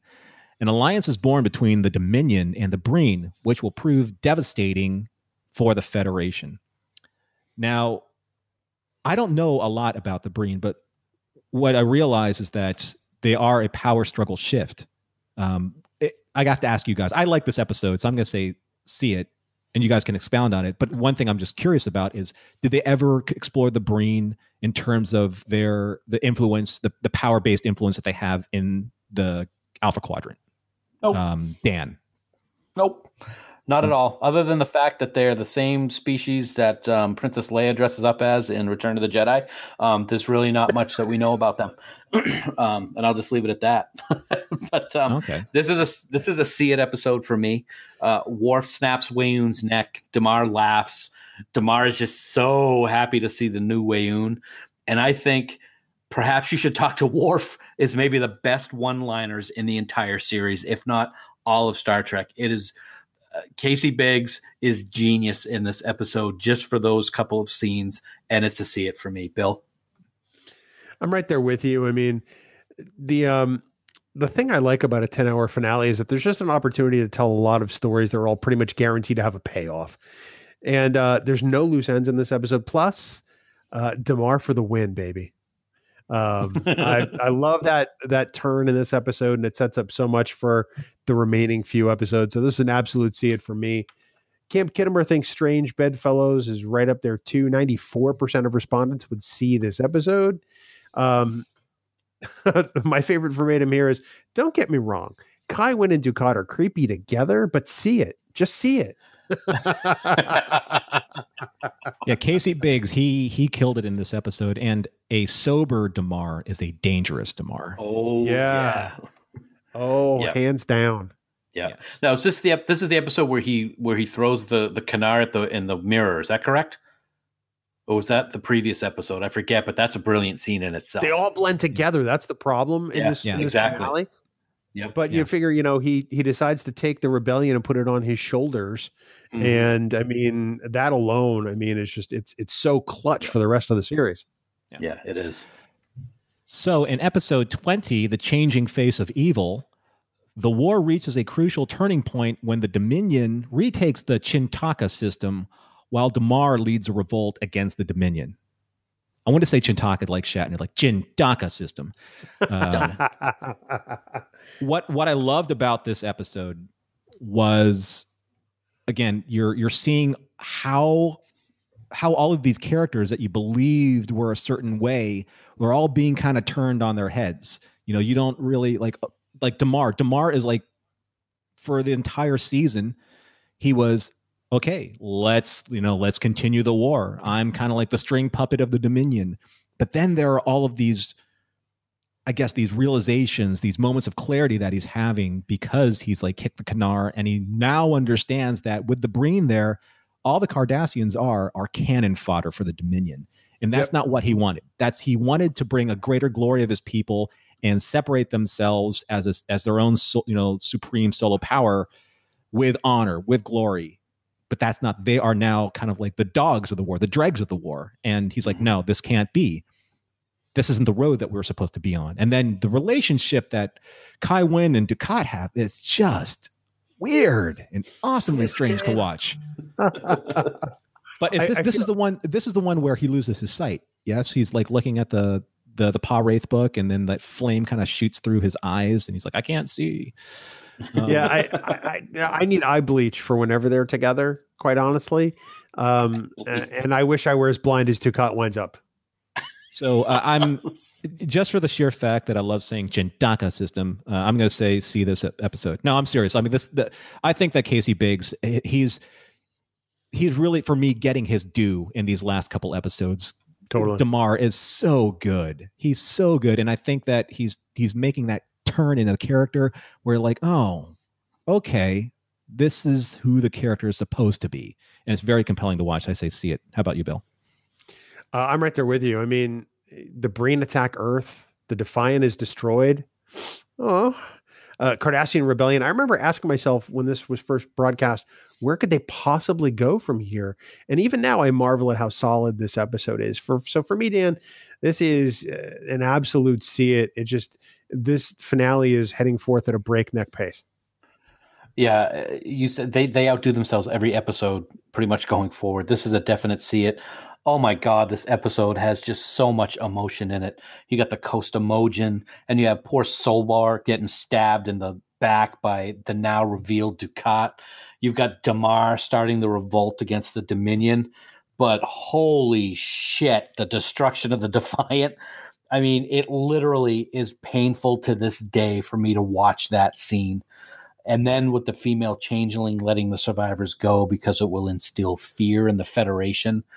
All I got to say is the founder is wise. Well said.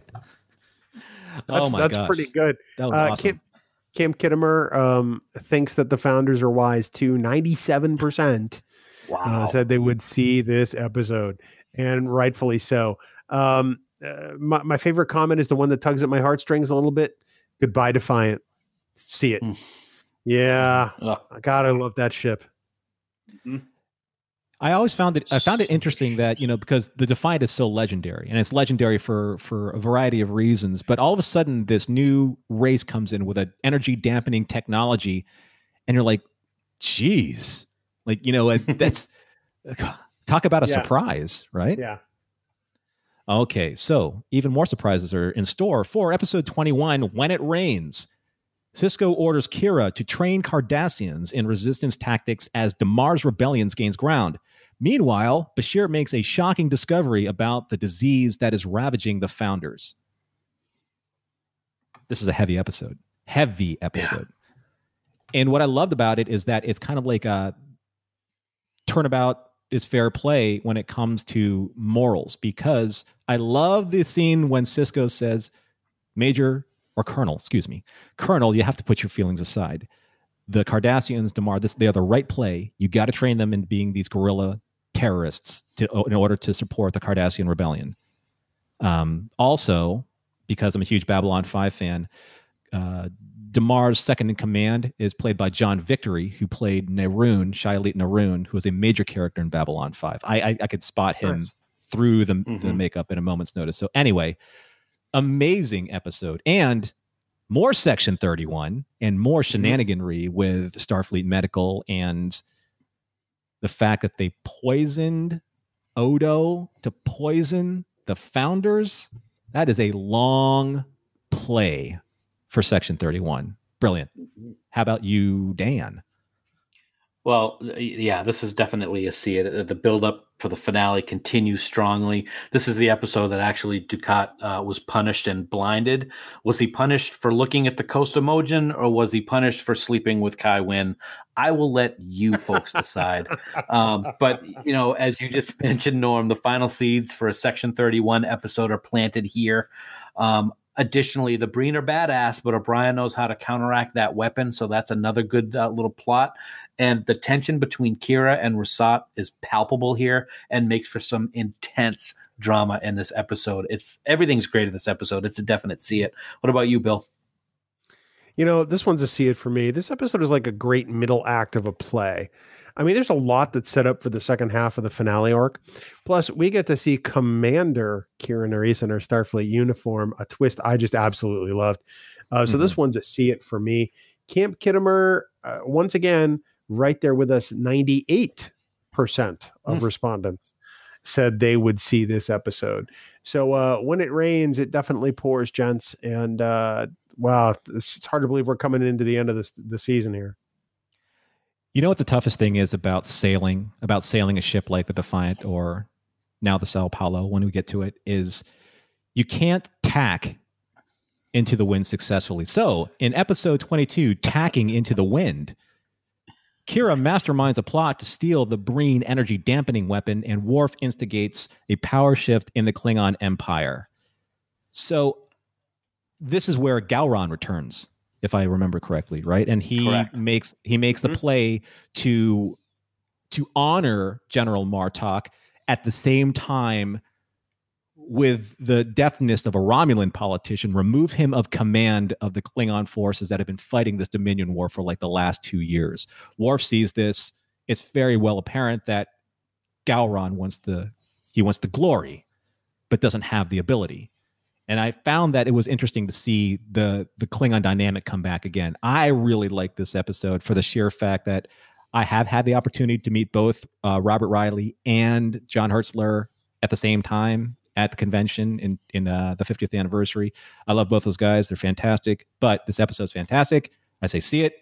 And let's see what else. Oh, and also the whole it was very Star Wars where they were trying to steal the ship. They were like, hey, hi guys, I'm the Vorta. Everything's okay. Hopefully you don't find us out. We're all good here. How are you? How are you? Yeah. How about you, Bill? That tricky Lauren. Yeah, I like this episode a lot. I like that Gowron meets his end here, and what a death he has. I mean, I'm so glad that it's at Worf's hands for all the crap that he put the House of Moog through. No, I'm not carrying a grudge at all, am I? Nah, not a bit. This one's a see it for me, Dan.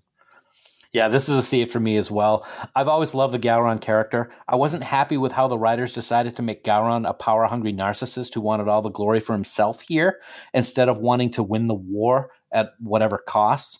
But in the long run, it made for a great way for him to battle Worf to the death, and then we all get to finally hail Chancellor Martok. So it's a definite see it for me as well. Do you think that choice was made to show the dichotomy between like a noble house, noble-born, high-born Klingon versus the common man Klingon? I actually looked at it as what someone who's just a politician is like versus someone who is actually in the trenches and doing battle and being a leader of forces instead of just being someone who is sitting up on a throne telling people what to do. Yeah. I think they do set up Gowron as a narcissist, and I believe he is a narcissist. And I also think he's more of a warrior on paper, whereas Martok is an actual warrior. So I was kind of glad he met his end in this episode.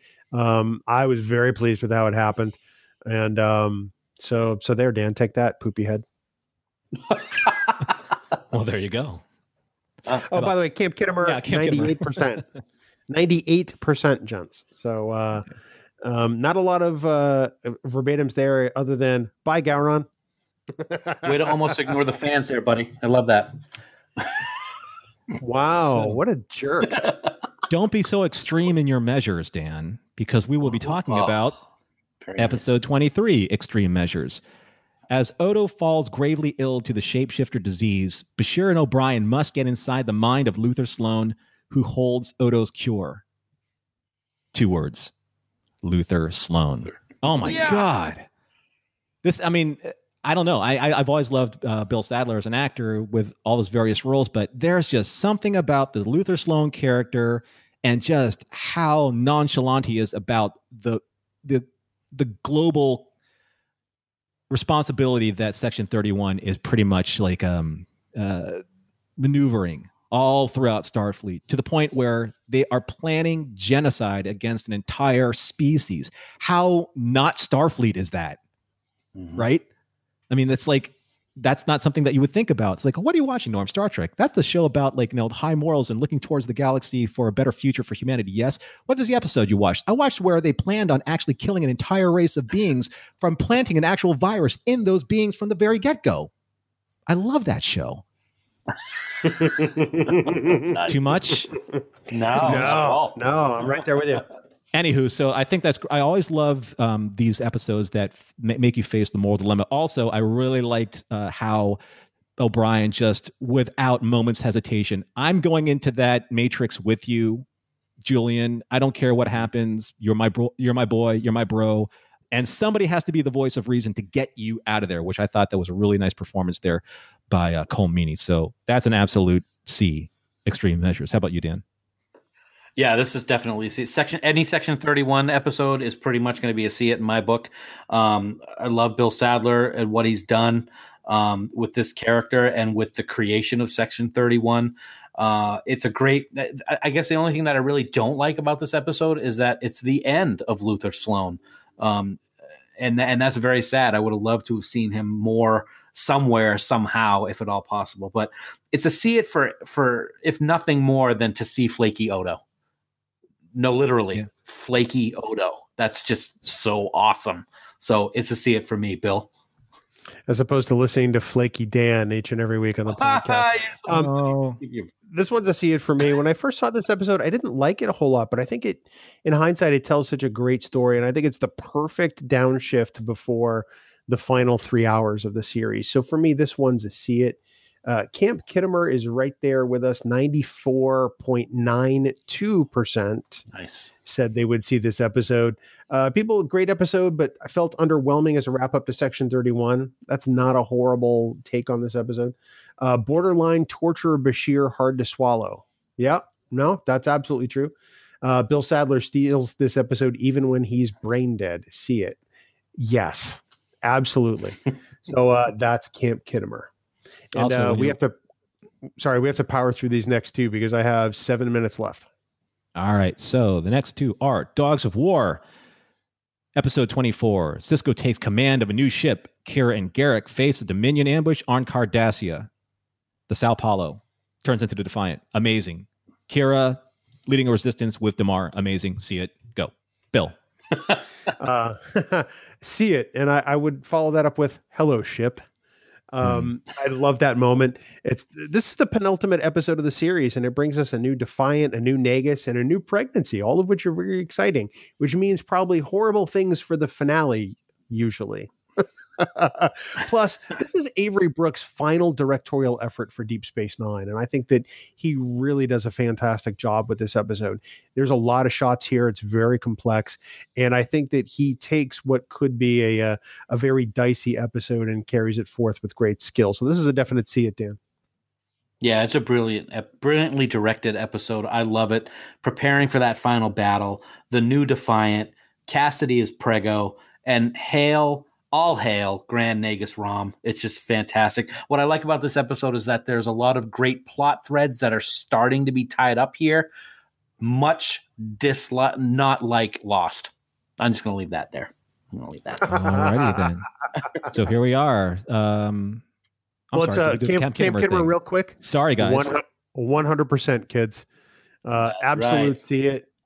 Somebody says they're still following the Cardassian resistance. See it.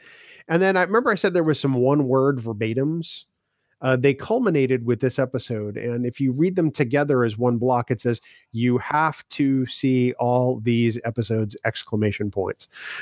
So that's how one respondent felt about this lead up to the finale. So 100%. Nice. It's almost like I don't have to vote for the last one. I mean, we're at episode 26. It is the season and series finale of Deep Space Nine, or is it? Sisko takes what you leave behind. Sisko leads the Federation Klingon-Romulan alliance in the offensive on the Cardassian homeworld. Dukat and Wynn journey to the fire caves to release the Pa Wraiths, and Damar leads his people in a revolution in an attempt to overthrow their Dominion oppressors. There's nothing that I can say that hasn't been said before about this two-part finale. It is one of the best moments of Star Trek history, period. See it, end of story. Dan. Wow. Yeah. I just got to put it this way. This may be the best finale of them all. I'm biased because Deep Space Nine is my favorite series, but this finale is 1,000 times better than the final episode of MASH, which people consider to be the top of all finales. And I don't think it's even close to what is here in What You Leave Behind. It's just so wonderful. The scene with the major cast members being shown with the theme of Deep Space Nine mixed in with The Way You Look Tonight makes me cry every single time I watch it. And the pull away shot of Jake, Kira, and the station makes my inside hollow knowing that the series is over. Bill?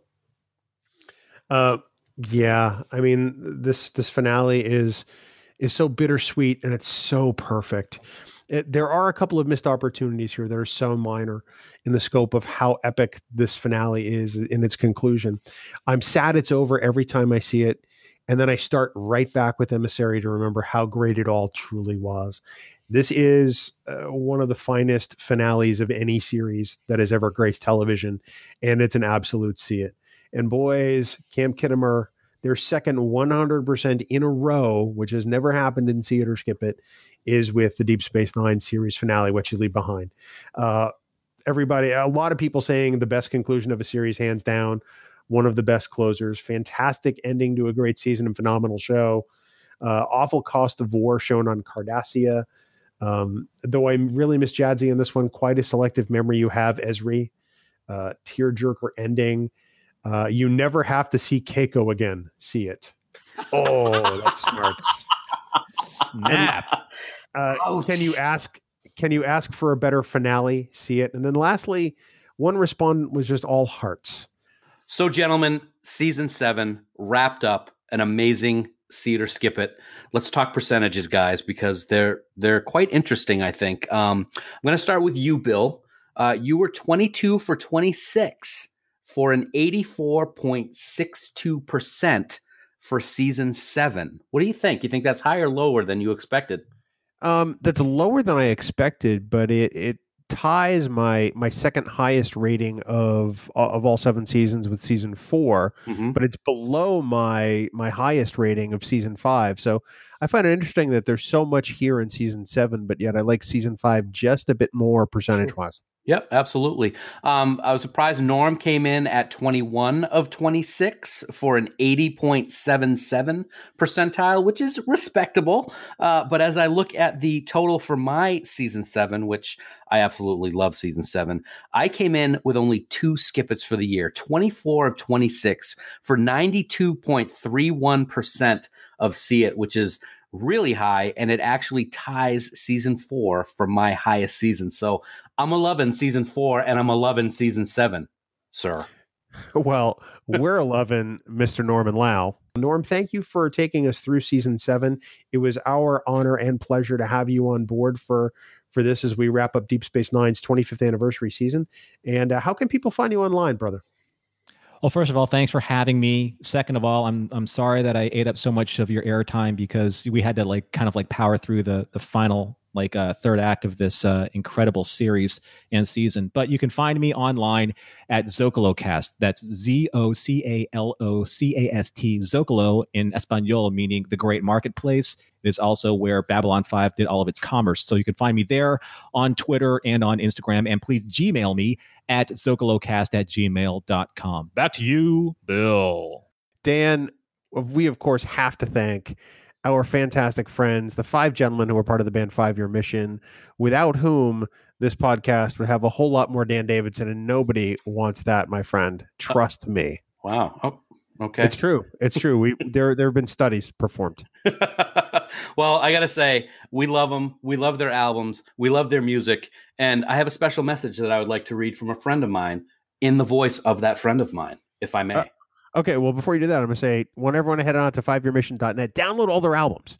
Seriously, do it. Okay, go ahead. No, I was going to do that too, but that's fine. Well, do it again. Well, all right. This is Commander Baylock of the flagship Farxarius of the First Federation.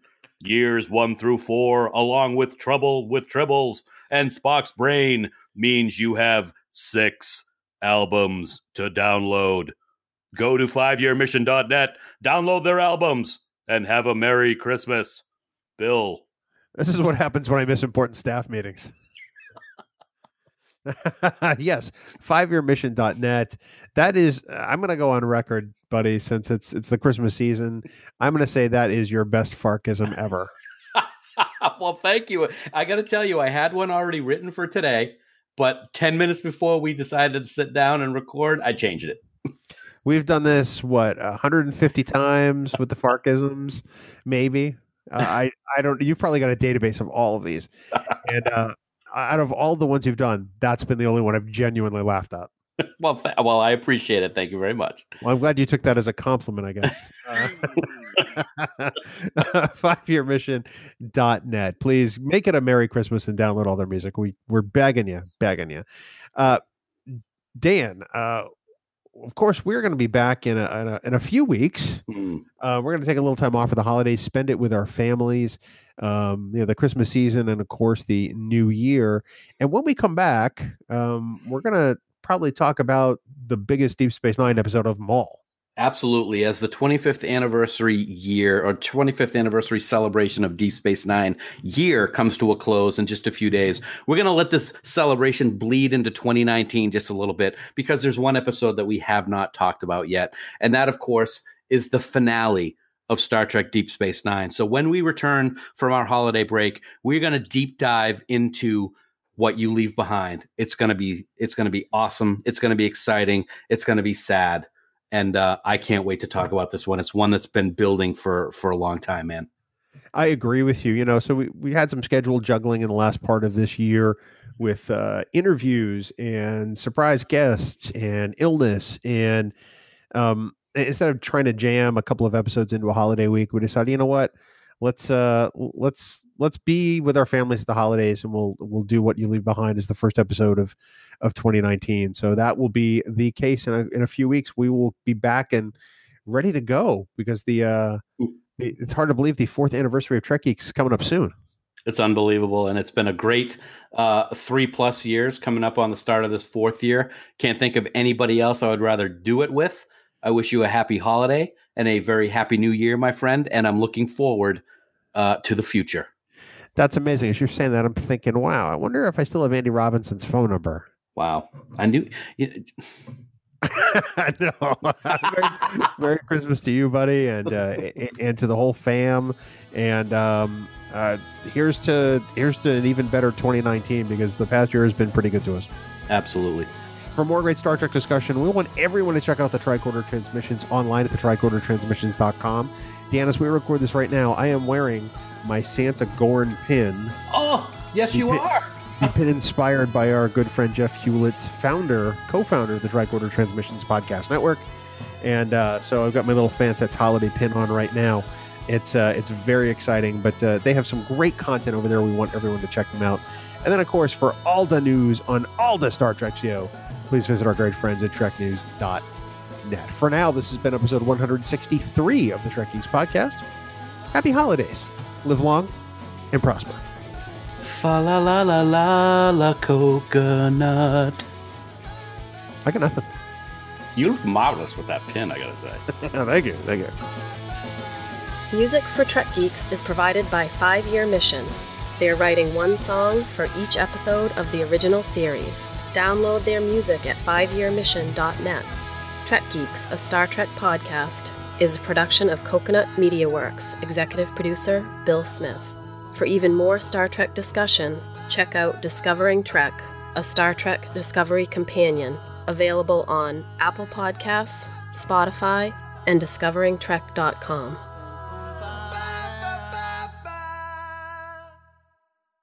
And if you guys want to start your Audacity, if you're ready in 3, 2, 1, go. Recording. That's fantastical. You guys are beautiful. Recording. Bing bong. I'm only semi-pro. Yeah, you're a total pro, Lau. Total pro. And here you are for an outtake too. That's even better. I just want to throw that out there. Oh, I forgot. I got to worry about what I'm saying. I haven't even started talking yet, and already you're overshadowing me. So congratulations. The best part is you haven't started talking yet. Let's be honest. How are you guys? Doing good. I'm great. I mean, we've got the lovely and talented Norman Lau here, so I mean, we should talk about him. He looks fantastic. You look fantastic. And Bill, take a screenshot of this right now so that we can put that out there. Done. All right. That was my really lame, Vulcan eyebrow. I guess I'm not playing enough softball or whatever they were doing. Take me out to the softball suite. I was going to say it was just it was your blue steel. There you go. Little Zoolander reference there. I am wearing blue. Yep. Yeah. So Bill, I have a Disney Trek Geek story to share on today's outtake, which was quite cool. You mean like right now? Sure, why not? Oh yeah, sure. Yeah. So we're at Disney this weekend. Fantastic weather, fantastic time. And I believe we were at Hollywood Studios, and we were walking towards the area where we would get on the tram to go to the entrance. And it's all completely under construction, so it's all different than what it normally is. The tram drop-off point is in a completely different place, and this, that, and the other thing. So we're walking towards the thing, and a tram is going by, and I'm just watching, and there's a guy on the end of one of the trams, and he's going by. He looks at me, and he looks at my T-shirt, and as he's going by, he goes, "Hey, Trek Geeks," and keeps going. And I'm like, no. So we may have had a listener at Disney at the same time I was there, which was kind of cool. I'm not going to lie. That's so random. It is random. That's awesome. Or either that, or he was just practicing reading for that day. Thank you, Norm, for completely bursting my bubble. I think your bubble burst a long time ago. Much like Julian needed Miles, to get out of Sloane's head. You guys could get out of someone else's head, I guess. Maybe Dan's. Wow. Okay. Yeah. Being in Dan's head is a bit like being in Sloane's head. Here we go. Lots of information in there. Lots of papers just strewn all about, and most of them are from coloring books. Yes. Or cows. Random thoughts they just pop out. Yeah. That's okay. So Norm, it's been a long time since you've been here on the Trek Geeks podcast. I had to think of the name of my own show there for a second. I don't do well with these things. I think you were, you were last on for episode 100. a long time ago. And I think this is what, 162, Dan? 163? 16 something. Once it's not 169er. I know that it's 163. It is. Wow. Yeah. That's and you guys have gotten so like colossally galactically awesome since me. I don't know about that. Well, I like to think we got colossally awesome because of you. Well, I'm not gonna, I'll take some credit. I won't take all the credit, but I'll take some credit, at least for the portions that I talked about. You get more credit than Dan does. I'm just throwing out there. Absolutely, yes. No, that was a lot of fun. That was a big episode. I was really honored for you guys to have me on. That was a big deal. It still to date is one of our most downloaded episodes, and I heard from somebody just the other day who said that they're actually on their 5th listen of it. Whoa. And and I'm like, I've had some people tell me that it's probably one of the best podcast episodes they've ever heard, and I'm like going, thank you, one, but two, do you listen to a lot of podcasts? Because this is not serial. Wait, these aren't different podcasts. These are just different episodes. I'm only listening to one podcast. Oh, sorry. However, I do. I'm gonna credit all of that to you guys and to Vic, because Vic was on that show. So yeah, I was just I was mouthpiecing. You were hired help, is what you're saying? Yes. Yeah. We talked to Vic again last week. He's doing the These Are the Voyages audiobook for the Mark Cushman. Really? Yes, and you may know 2 people who do voices on that audiobook. Maybe you might hear us. Yeah. There's a hint here. I'm not quite getting. I think it's the goofy laugh that may have sold it for you. I was Captain Pike.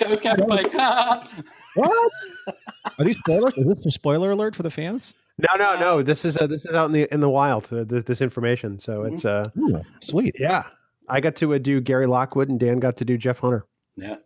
Wow, that's awesome. It was very cool. Super. So it's very intimidating to do voice work for a guy who has done legendary voice work projects. Okay, so I know this is your guys' show, but I got to ask you a question. Yeah. Is there one particular thing that you learned about voice recording that you didn't know before from Vic specifically? It's hard. That's I'm sorry, I couldn't. No, it seems like it would be deceptively simple. I mean, you show up, you do a voice, you read the lines. No, I mean, there's things you have to take into account, like, whether this is part of a conversation or, whether or not this is just sort of an offhand comment, or you want to be sure you don't read things too fast or you don't want to do it too slow. I mean, there's a lot of variables. It's really kind of amazing. You're sitting there recording and saying to yourself, am I doing this right? Is he going to hate this? And it's stressful. Don't you think so, Dan? Well, I'm going to pat you on the back, Bill, because from my understanding, you only had to do one take, and Vic said yours was fantastic. Me, on the other hand, it's amazing. The simplest of sentences can be interpreted differently by different people. Every single one of them can be different. So as I would read something, I would ask Vic for feedback on how it sounded. And he goes, well, try to inflect here and try to inflect here. So it's different ways of the actual dialogue. And of course, he's a master. So I did exactly what he wanted. But I got to admit, I got to agree with Bill. It's intimidating. But at the same time, it was an incredible experience. And I think I did 5 takes. Still, though, you're amongst friends. It was there. So how many times did you have to actually say sabotage? Trong, you say sabotage. I say sabotage. Sabotage. I gotta say, your Kirk is pretty good, Norm. I'm not gonna lie. Dan's is not bad, but you're right up there, my friend. Yes. I'll have to put it under duress for several years. Very good. So we work with a guy who just occasionally will throw random lines at Dan. Mm-hmm. And every now and then he'll just walk by and Dan will just respond with the next line in the same scene, and he just is like, "That's just amazing." And Dan, if he doesn't get the line right, he knows it. He hears it from Dan. Oh yeah. Like what do you practice to hone your skills with a impression of any kind is to do other like movies that you know really well. Mm-hmm. The Nazis wore gray, you wore blue. So doing Casablanca in Rick's, Wow. That's pretty awesome. That's pretty cool. Dan likes to do Arnold Schwarzenegger just saying random things. Which I tell you, it's great. You going to be on the podcast tonight. It's going to be great. And we're going to go backstage. We're going to pump some iron. It's going to be great. Build such a jerk face. We got to get out of here. Yeah. Get the hell out of here. Everybody down. It's not a tumor. Sorry. Crush your enemies. See them driven before you. Hear the lamentation of. Wow. I'm dying over here. All right. Are you clowns ready to do this? Yeah. Dylan, you son of a bitch. That's right. What's the matter? Picking too many pencils. Make it easy on yourself, Dutch. I promise I will not kill anyone. Get to the chopper. Get to the chopper. Wow. Oh, God. All right. Pre-roll whenever you're ready, Dan. Okay.